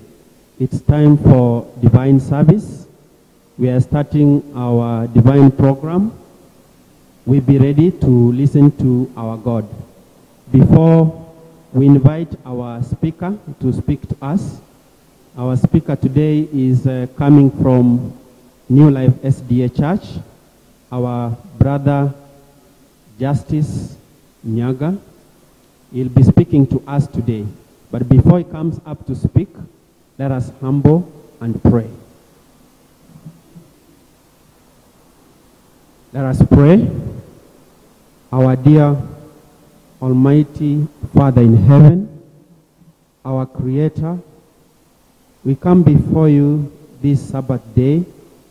We thank you for you have been with us throughout the week. We humble ourselves, ready to receive your word. Dear Lord, many of us have been weak throughout the week because of sin. We come before your presence asking for forgiveness of our sins. We come before you. You know each and every one of us where we have walked far from your grace. We ask that you may be able to forgive us and prepare our souls for your second coming. Dear Lord, we are going through a tough situation in our lives this period. You have not been caught by surprise. May we be able to understand. May you be able to hold our hand to give us strength as we go through this pandemic. May you help us to know your will. Dear Lord, I present members of our church, Northview S.D.A. church, who are watching, together with the guests who are watching this program today. Dear Lord, I present their petitions before your throne this morning. You know each and every one of them. You know their needs. There are some who have spiritual needs. There are many who have physical needs. There are others who have emotional needs. And there are others who have different types of needs. We ask today, as we worship, may you be able to visit each and every one of them. May you be able to meet them according to your riches in glory, according to your will. Dear Lord, there are some who are sick in various homes. Dear Lord, our great physician, we ask that you may be able to walk and hold them so that they may get the healing that comes from you. Dear Lord, we come before your presence, ready to listen to your word. We know you have prepared your servant, our brother, Justice, the message that he is going to give us this day. We ask that you bless it, prepare him, talk to him through the Holy Spirit. As he is going to minister to us, may you empower him and prepare him. And the message that you are going to receive, may it impact our lives, transform us as we wait for your second coming. Reach to our leadership in our various churches, in our various countries. May you give them wisdom and knowledge to be able to do that is according to your will. We humble ourselves for what we have not prayed for and that which has been prayed for by my brothers and sisters across the world. May you put it together so that it's one prayer and answers according to your will. We come before you in Jesus' holy name. Amen. Thank you.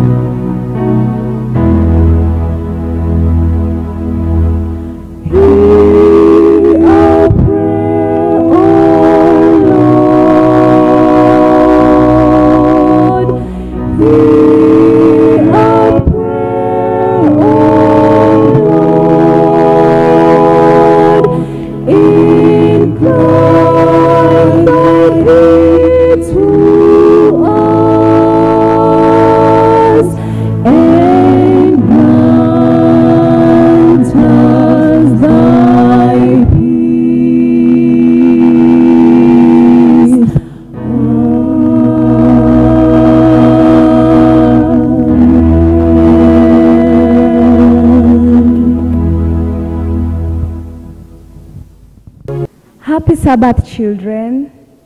Happy day. I hope you're enjoying your Sabbath so far. So today I want to tell us a story. And before I start, let's pray. Our Father art in heaven, we come before you this Sabbath. We thank you for this blessed day. And now as we listen to our story, we pray that we will be able to learn from it. In Jesus' name we have prayed. Amen. So today I'm going to share, first of all, I am called Deborah. Today you can call me Teacher Deborah. And my story comes from the book of Genesis.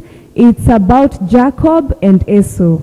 So I'll just give a summary, but during your free time, tell mom or dad or your sister or your auntie. You can even read with your friend from chapter 27 till chapter 33. That's where our story is going to come from. So Jacob and Esau were born at the same time. Their father was called Isaac and their mother was called Rebekah. So Jacob and Esau had different gifts, and because I'm giving a summary, I'll just give just something small about them, just to make you curious and want to go read your Bible more. Remember, chapter 27 through chapter 33.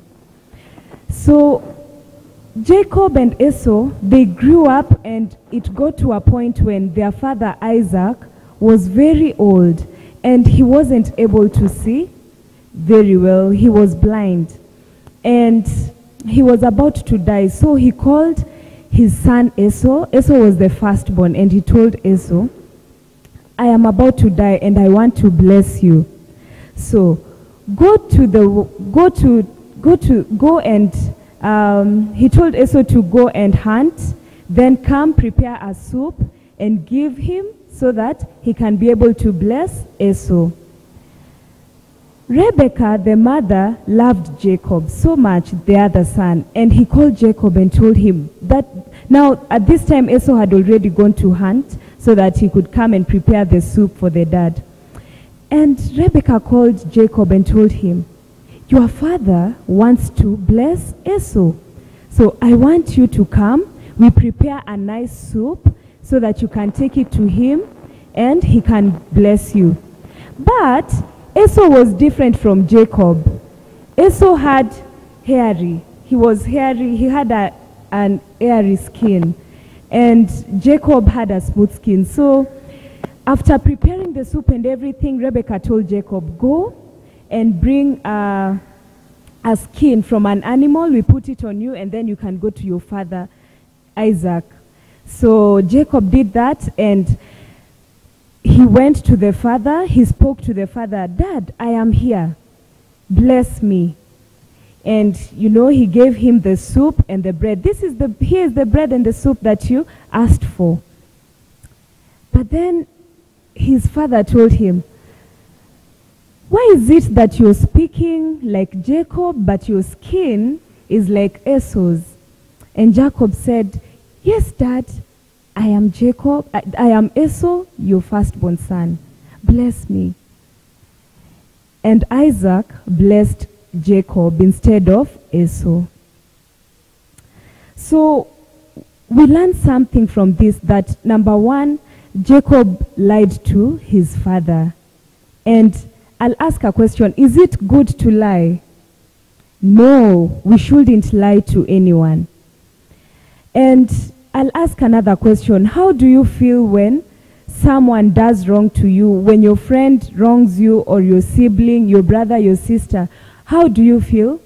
It's a very bad feeling. You feel hurt and you feel very sad when someone you love or someone you trust lies to you.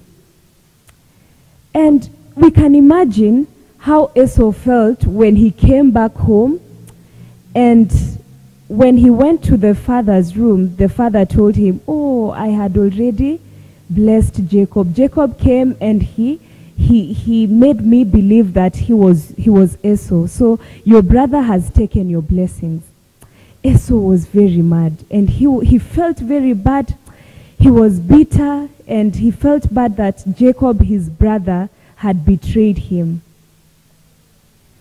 So, fast forward. First of all, before we go to the last bit of this story, Rebekah knew that Esau will be very mad when he comes back home, and he called Jacob and told Jacob, run away, go to your uncle's land, my brother Laban, and live there, because your brother Esau will be very, very sad when he comes. And Jacob did that. He ran away to a far land. And now, let's go to many, many years later, after Jacob had even married, he had wives and he had children. And it got to a point that Now Jacob wanted to go back to his fatherland. And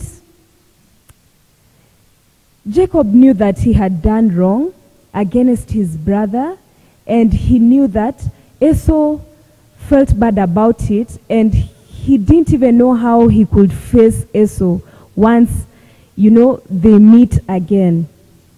Jacob prayed to God. He asked for forgiveness, and by the time he was leaving his uncle's place, he knew that he had God's blessings.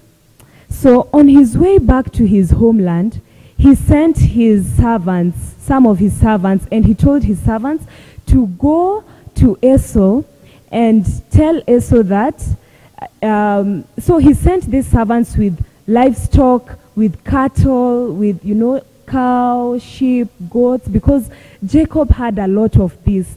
And he sent them with all of that so that they can be able to tell Esau that Jacob is coming back and he seeks for your forgiveness. And Esau sent, now these men came back to Jacob and told Jacob, we went to your brother, and your brother says he is coming to meet you with 400 men. Jacob was afraid. He was afraid. He thought, okay, so now Esau wants to come and kill me. So what I'll do, I will divide my people. Half of us will remain in this direction, and the other half will go to a different direction, so that if Esau comes and kills us, we'll still have some of our people remaining. And I want to ask you a question. When your brother, when your sister, when your friend wrongs you, what do you do? Do you forgive them, or do you revenge? And I want us to learn from this story of Jacob and Esau. The last chapter of our story, chapter 33, explains how, or rather explains what happened when Jacob met Esau. Remember, Jacob was feeling very bad, and he knew that Esau was very mad, and Esau had come with 400 men to face him. So when Jacob saw his brother Esau from a distance, what he did, he went bowing down, 7 times, till the point where he came close to Esau. And what did Esau do? Esau ran to Jacob and he hugged him. He embraced Jacob, he kissed him, and he forgave his brother Jacob for what he had done to him many years back. And from the story that we've just, because now I have come to the end of the story, yeah? From this story, I would love us to learn 2 things from both Jacob and Esau. From Jacob, yes, he did wrong against his brother Esau and against God. But what did Jacob do? He asked for forgiveness. First, from who? From God. He prayed to God to forgive him because he stole his brother's blessings, and he also lied to his father. So he asked for forgiveness from God. And number 2, he asked for forgiveness from his brother Esau. So as little children, as big children, may we learn from Jacob that anytime we wrong against our brothers and sisters, anytime we wrong against our friends, anytime we wrong against God, let's learn to go on our knees and pray and ask God for forgiveness. After asking God for forgiveness, let's learn to ask those whom we've wronged to forgive us. The final lesson is from, I would love us to learn from Esau, what he did. Yes, Esau felt very bad because Jacob took all his blessings from his father. But what did Esau do? He ran and embraced Jacob, and he forgave his brother Jacob. So may we learn to forgive the people who wrong us, and when they come to us and tell us they are sorry, let's be willing to forgive them. And let's have the heart of Jesus. Jesus, that's the character that Jesus had. He forgave people, and everyone who was around him always loved to be around him because he was loving and he always forgave. So that is the story for today, and allow me to pray so that we finish this session. And remember, chapter 27 through chapter 33. At your free time, please read the chapter, read those chapters, and so that you can know what happened in between, because I didn't tell you everything, so all that you will learn by yourself. Let's believe and pray. Dear Lord, we come before you once again. We thank you for the story that we've been able to learn. And Lord, we pray that these two lessons that we've learned, that we should be able to ask for forgiveness, and we should be able to forgive those who wrong us. May we practice these lessons in our lives, and may we always be good friends and be good siblings to the people that you've blessed us with. For it is in Jesus' name that I have prayed. Amen.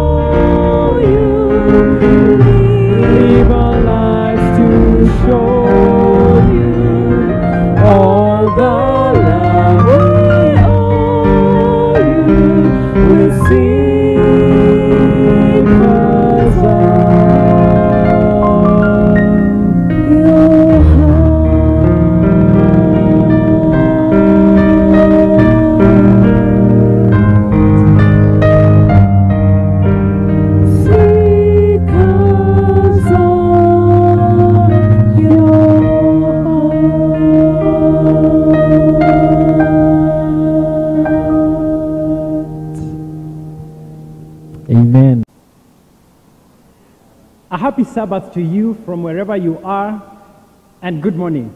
My name is Justice Njiru Nyaga, as has been mentioned, and I am very happy to be here at Northview Seventh-day Adventist Church. This is my very first time to be here, and I am glad to be here. In fact, I found this fellowship to be very warm, and we thank God.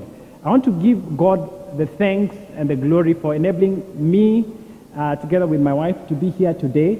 And I also want, in a very special way, to thank the church leadership led by Pastor Mochache for allowing us to be here.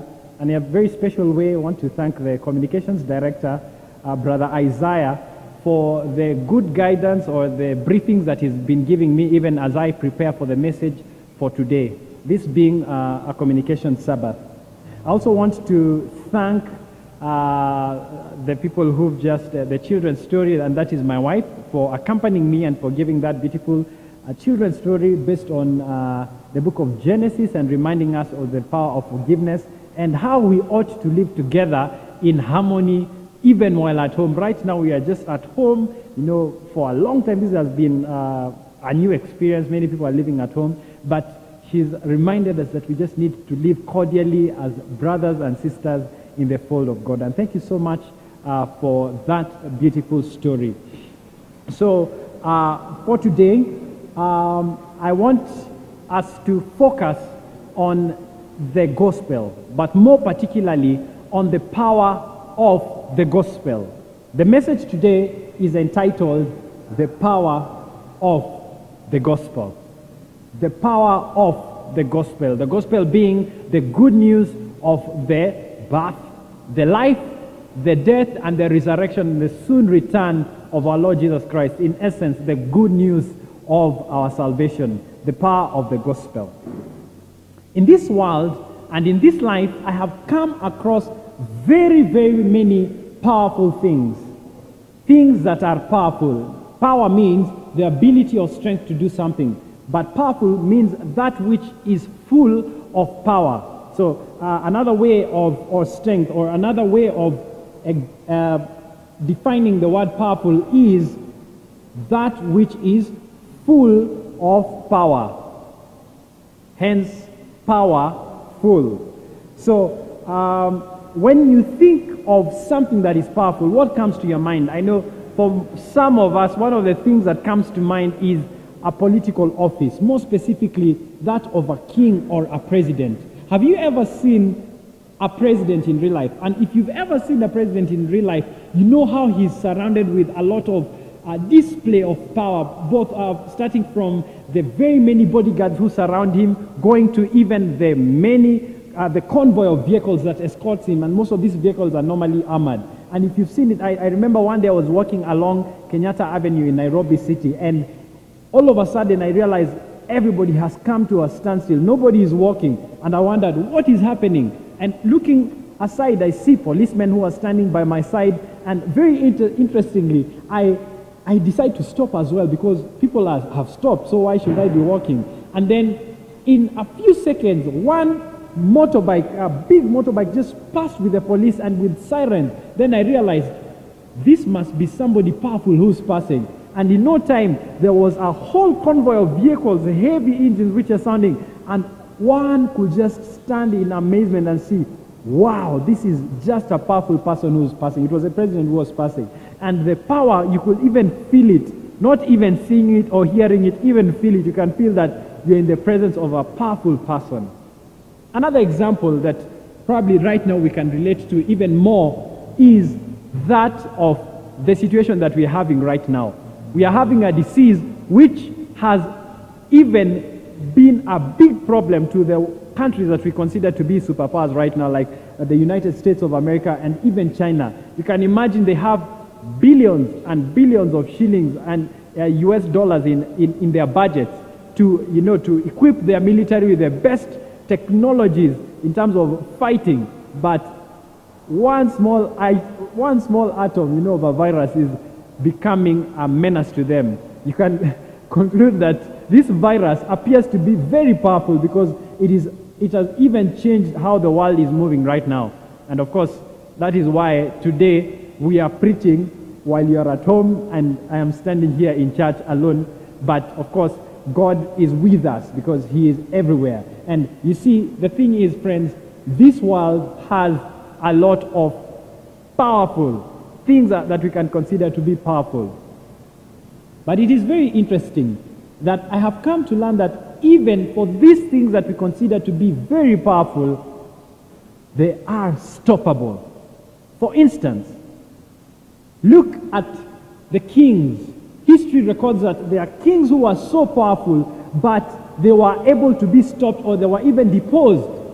Very interesting. When you read the book of Daniel, Babylon was a powerful kingdom, very wealthy, extremely wealthy, and they thought that they could not be conquered. But when you read Daniel 5, while Belshazzar is there and having a feast with his advisors, instead of preparing for war, when they heard that the Medo-Persians were attacking, they were just busy partying.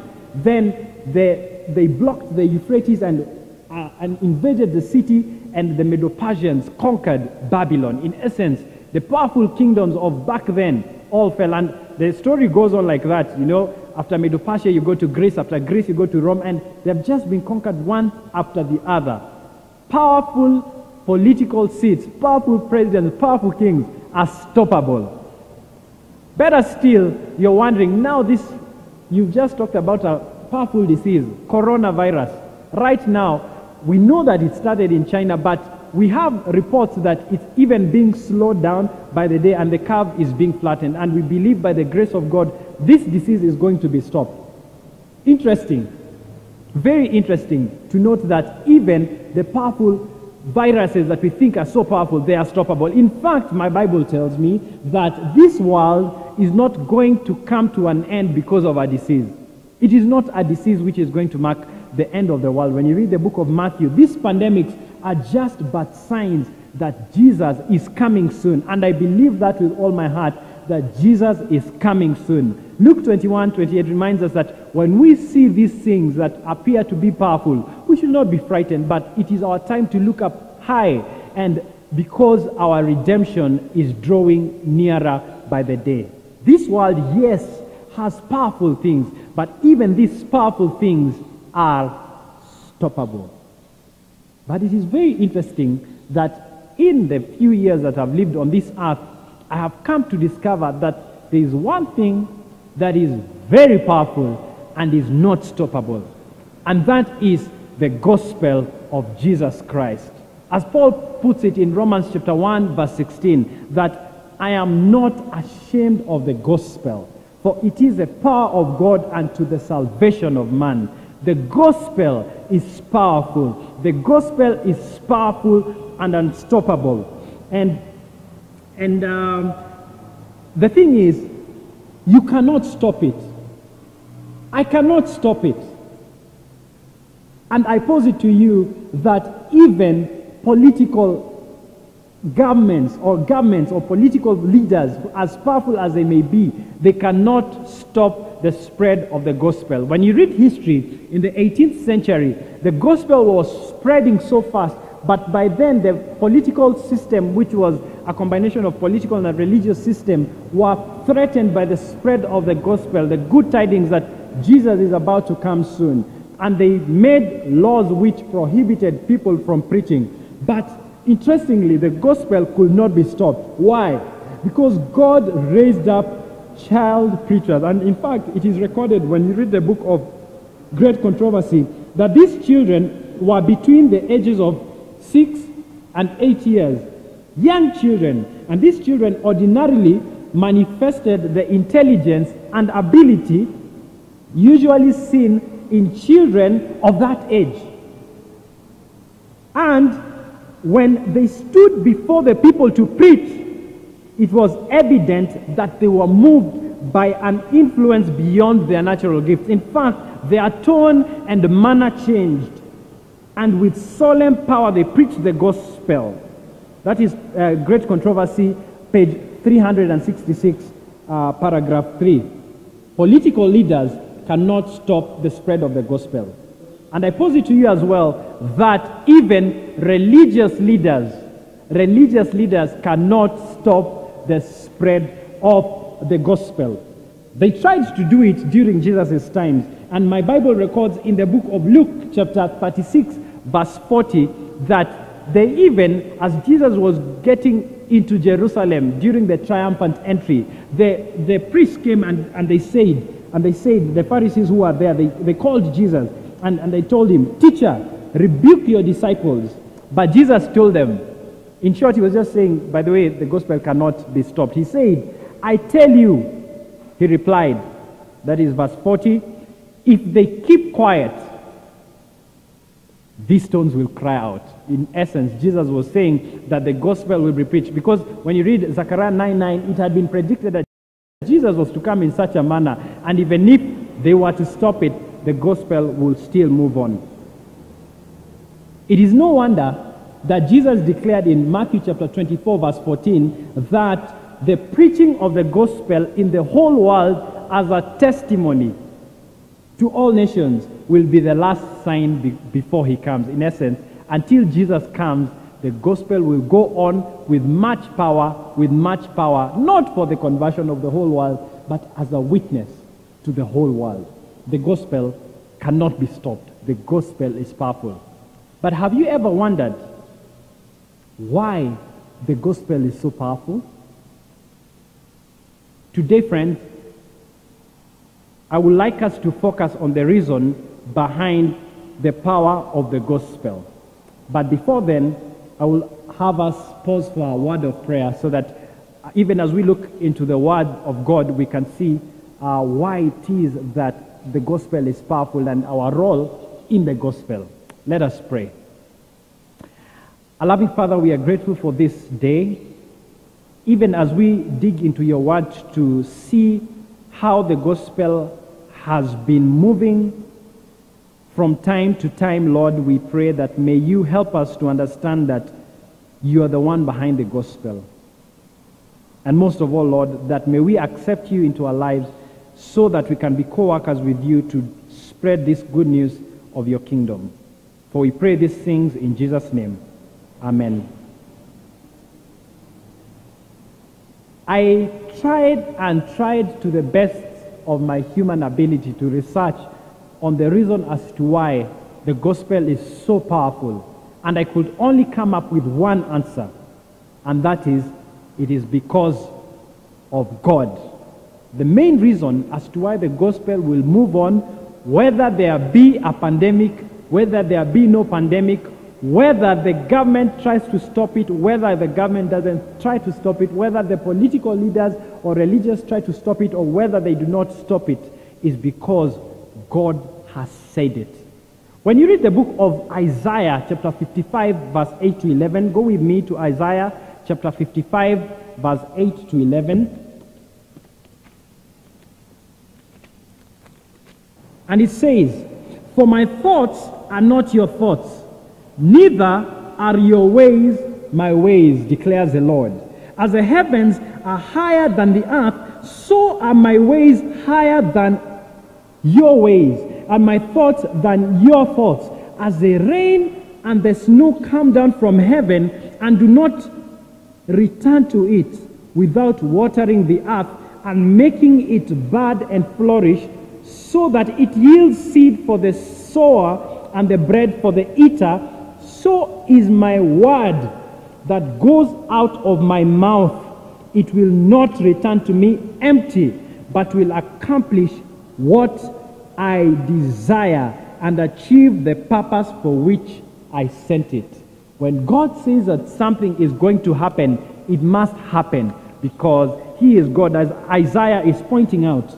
God had long predicted the coming of the Messiah to save the world that was lost in sin. In fact, before sin was, there was a Savior.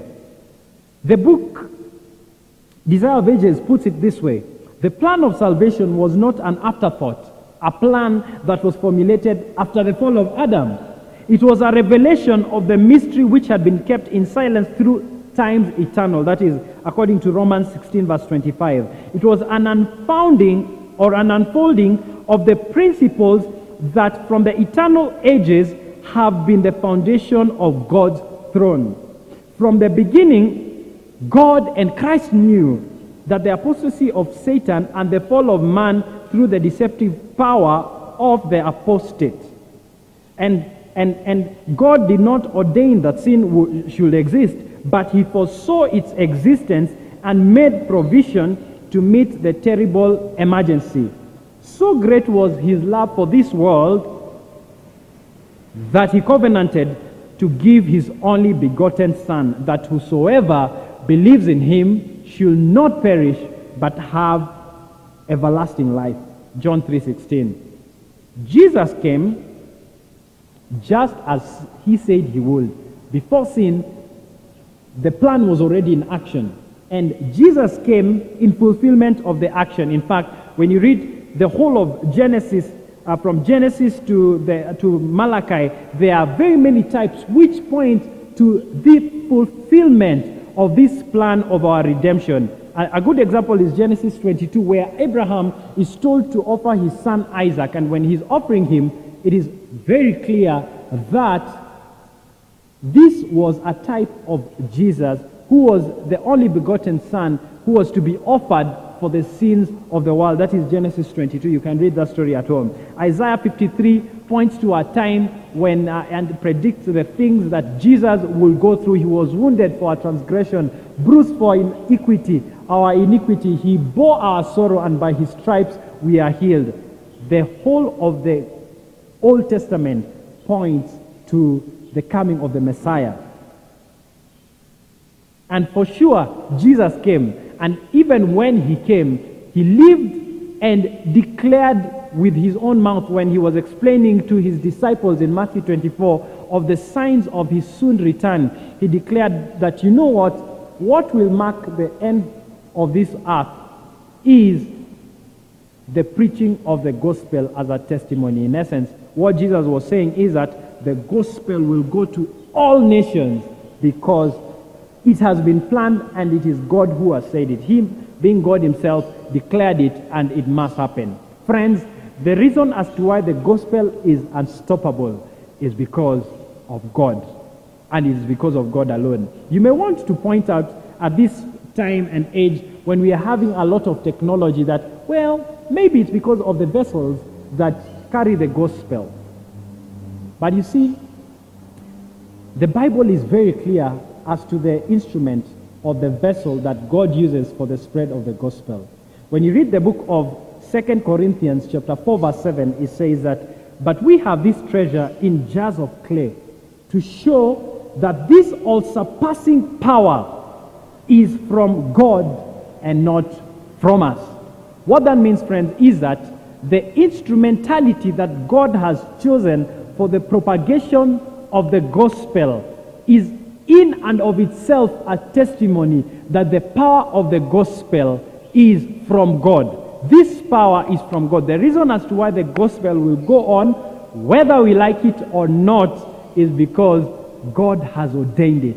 And the instrumentality that God has chosen has been done in such a way that anybody who sees it will acknowledge that the power of the gospel is of God and not of man.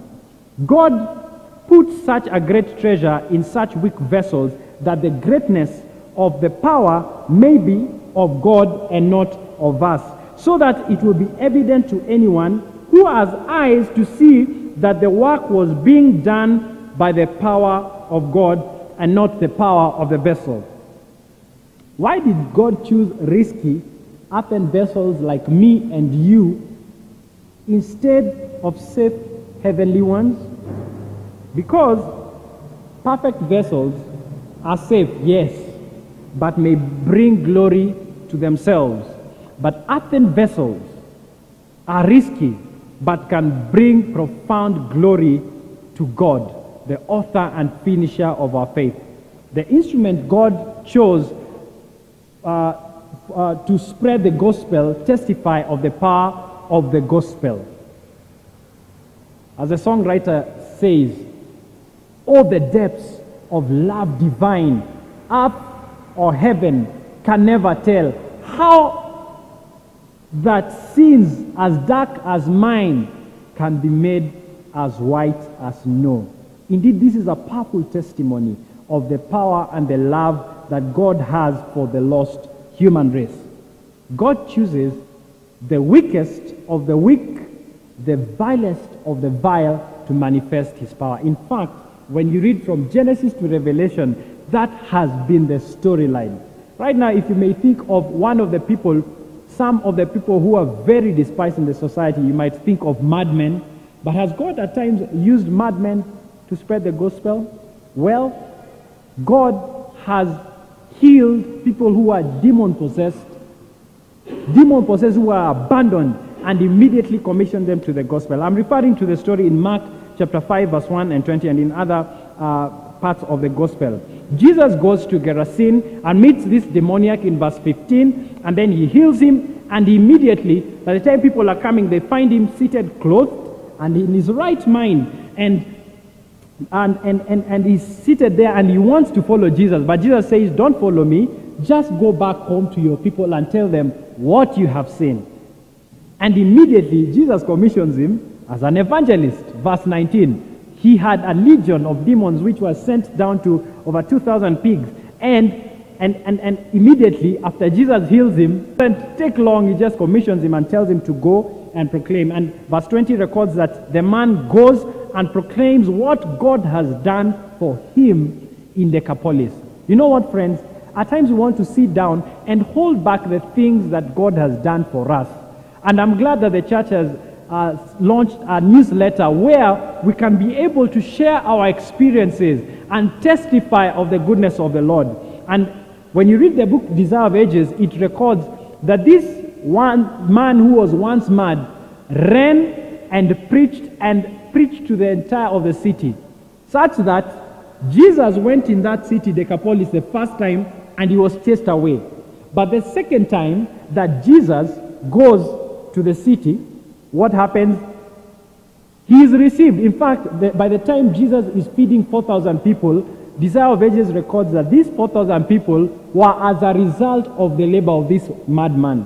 One madman who looks like he's of no use, but God uses that man as a vessel, that weak vessel, so that he can carry this treasure, which is very precious, of the gospel, to preach to the whole of Decapolis, so that when people look at him, they will say, indeed, this power is of God and not of man. Harlots, adulterers, very despised in the community, but Jesus chose them to spread the gospel. I'm pointing you to the book of John chapter 4, verse 4 to 26 of the Samaritan woman. They meet, have a conversation with Jesus, and Jesus teaches him from verse 16 to 26, and she becomes immediately an evangelist. By the time the disciples are coming, Jesus, it's interesting, he sent out all those 12 disciples to get bread. All the men. But he wanted to have communion with this woman. And by the time she had met Jesus, because she thirsted for something, Jesus gave her the water that was more precious than the water that he was borrowing from her. And immediately she goes and preaches. And the whole city comes.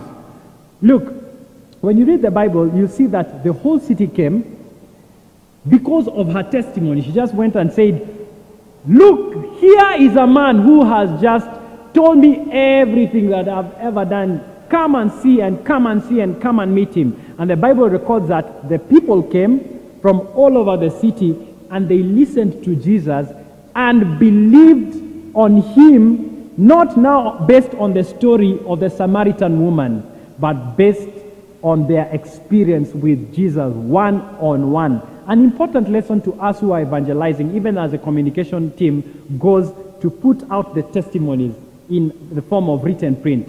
Ours is to lift up Jesus. John 12:32 says, and when I am lifted up, I will draw all men unto myself. Ours is to point the world to our Savior. It's not to point them to these magnificent buildings that we have or the latest technology, but the need of this world is the need of a saving Redeemer. And when we point them to Jesus, Jesus will do that which he does best, and which is to transform sinners like me to become ministers and preachers of the gospel. Mary Magdalene, Now, this is a very interesting case. Now, Jesus is using the vilest of the vile. Now, she was demon-possessed, like this other demon-possessed guy, and she was also an adulterer. She was a harlot. But God chose to use such a kind of a woman. I'm pointing you to the story in Luke chapter 8, verse 2, and also in John chapter 8. And by the time you get to Luke chapter 8, verse 2, Jesus teaches her.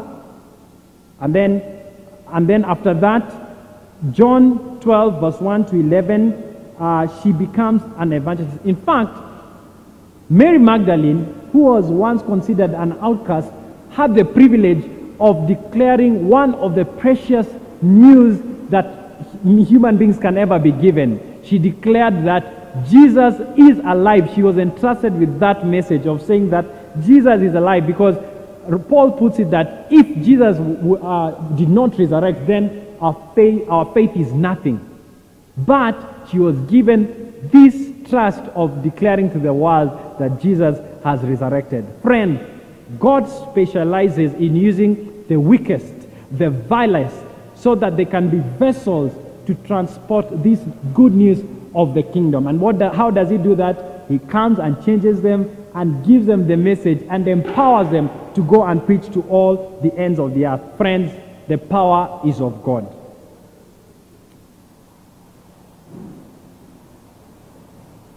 As I have mentioned, the only reason that I could come up with is that the gospel is powerful because it is the power of, it is because of God. He is the reason of the gospel's power. He designed it, as Hebrew puts it, he's the author and the finisher of our faith. The gospel is powerful not because the pastor is eloquent, not because the church has a beautiful building, not because the choir sings well, or the church has the latest technology or newsletter, but the gospel is powerful because of God. As I conclude, friends, we have this privilege of getting to know the gospel. There are parts in this world where the gospel is not reached. A story is told of this woman in China who ran from North Korea and she defected, went to China, and as she was sitting there, she was hiding somewhere, and then she heard from the Adventist World Radio the story of the gospel. And in search for more truth, looked for a church in China, and she went there and she really prayed that she wanted to be baptized. The pastor met her and they studied for 1 week, and after the studies, she was baptized late in the night, because also in China there is no much freedom of the gospel. And she was baptized and she was babbling and she was saying, I want to go and tell this good news of the kingdom to my kin, even across the border, go back to North Korea and preach. And as she was released the very same day after being baptized, and as she was on her way, she went and called the pastor when she was at the border. She told the pastor, Pastor, about the border, please pray for me because I'm making this and I want my people to get to know the gospel. But unfortunately, she was captured by the soldiers, the Chinese soldiers, and she was taken back to North Korea and was given the ultimate penalty, which is death. By the time she was dying, or by the time she was captured, these soldiers or the government thought that she was their captive, but little did they know that she had been set free because she had accepted Jesus and she was free from the bondage of sin. Friends, it is a privilege that we can even hear or preach this gospel. And I'm asking you today, in the harvest field now ripened, there is a work for all to do. Hark, Jesus is calling. To the harvest, he's calling you. Does a place you're called to labor seem so small or even little known? Guess what? It is great when God is in it, and he will never forsake his own. Little is much when God is in it. Labor not for wealth or for fame. There is a crown and you can win it if you go in Jesus' name. Today we are inviting you, even as you join us in this course and in this train of the gospel, because it is moving and it is moving at a high speed, and all that the Lord wants of us is cooperation with him. The gospel is powerful because it is of God. At this time, even as my wife sings a song, I'll pray that may you think of the words that we have shared, and then I'll be offering a closing prayer so that we can trust in God in all that we do, because this work is his from the beginning till the end. May God bless you.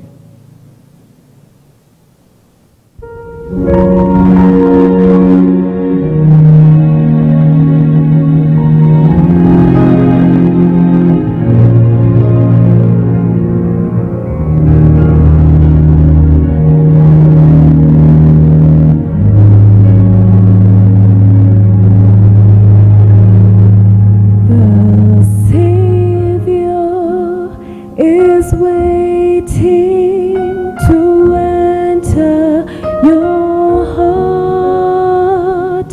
Why don't you let him come in? There's nothing in this world to keep you apart. What is your answer to him? Time after time, he has waited before, and now he's waiting again to see.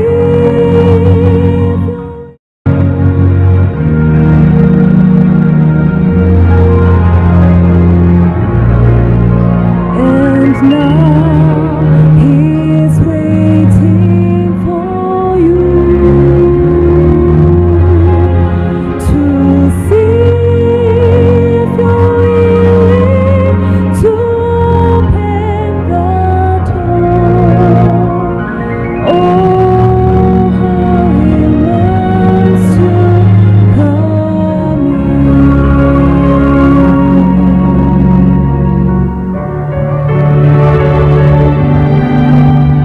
If you'd take one step toward the Savior, my friend, you'll find his arms open wide. Receive him, and all of your darkness will end. Within your heart he'll abide. Time after time he has waited before, and now he is waiting again to see if you're willing to open the door.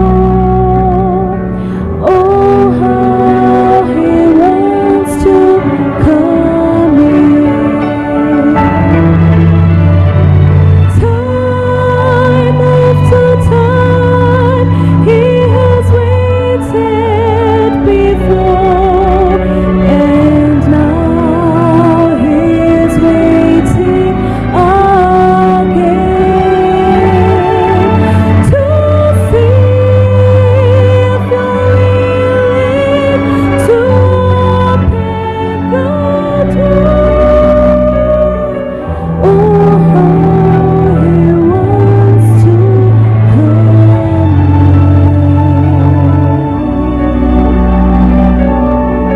Oh, how he wants to come in. Come in.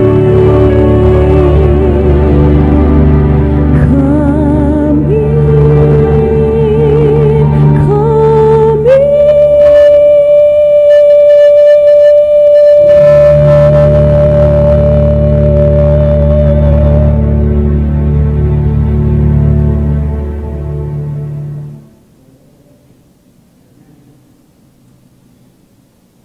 Amen and amen. Thank you, Debbie, for that beautiful song.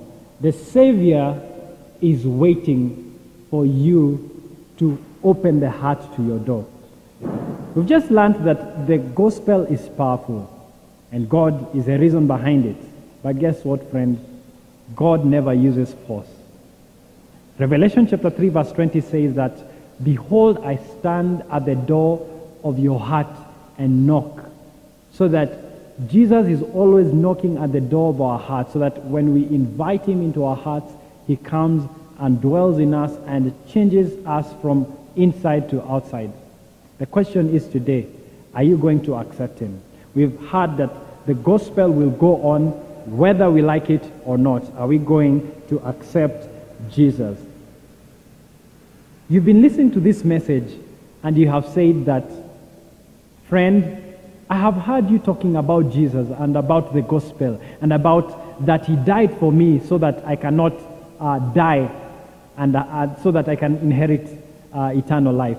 And you're asking today that, well, I've heard of this Jesus, but I don't know even how I can accept him into my heart. I have good news for you today. It is very easy.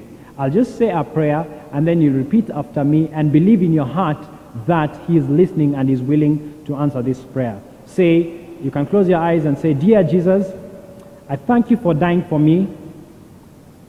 I am a sinner. You know it and I know it. And today I want to say that I'm sorry and I pray that you forgive me of my sins, and I believe that you died for me at the cross. Thank you for loving me, and I invite you into my heart today to stay forever. In Jesus' name, amen. And just like that, you've accepted Jesus into your heart. And the next step that you now just have to do is to look for the nearest church next to you. You can come to Northview S.D.A. Seventh-day Adventist Church, or the nearest Seventh-day Adventist church next to you, so that you can study the Bible and also now show to the whole world that you have accepted Jesus as your Savior through the ordinance of baptism. And once you do that, the Bible says that whoever believes and is baptized will be saved.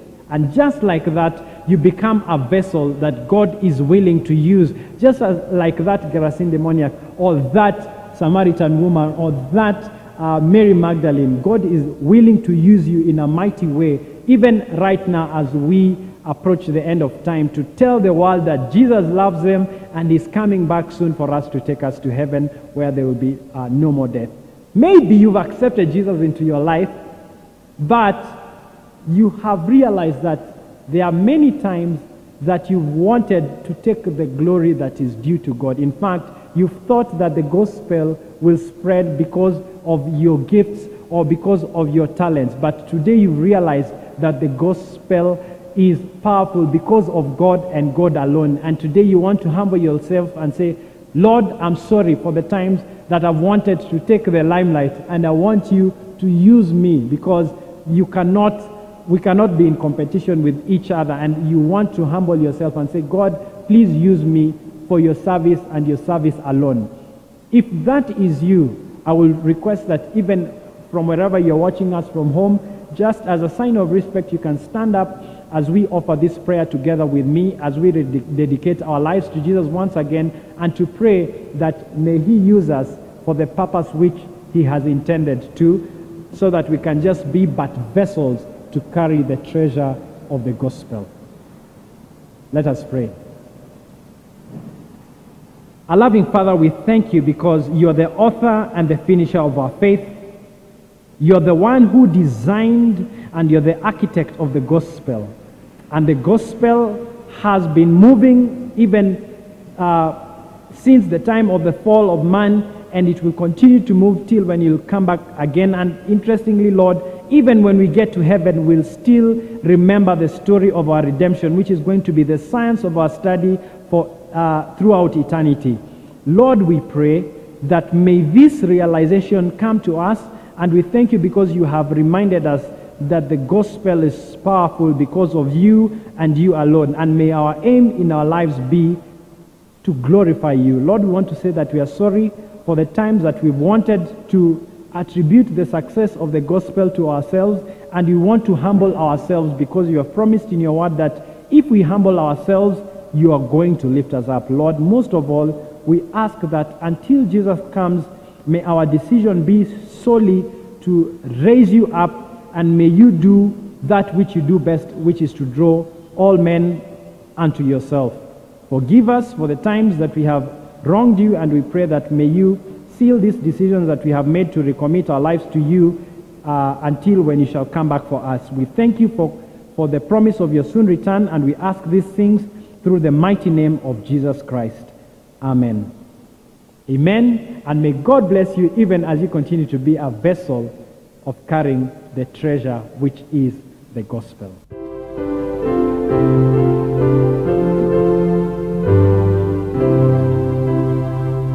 I trust in God wherever I may be,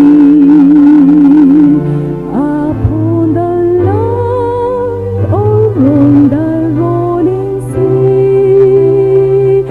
For come what may, from day to day, my heavenly Father watches over me. I trust in God, I know He cares for me. On mountain peak or on the stormy sea, though billows roll, He keeps my soul. My heavenly Father watches over me.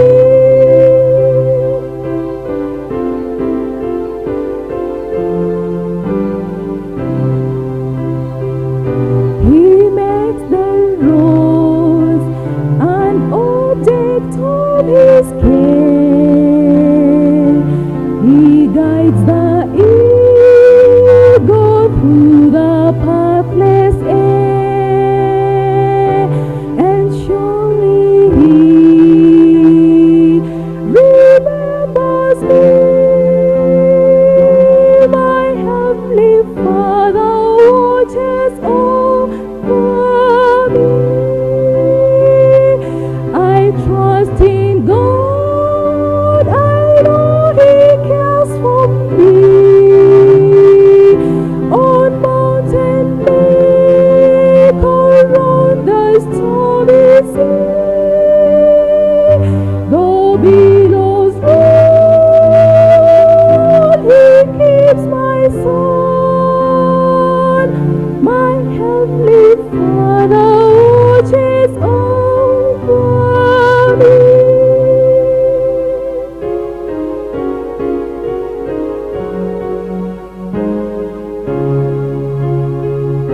The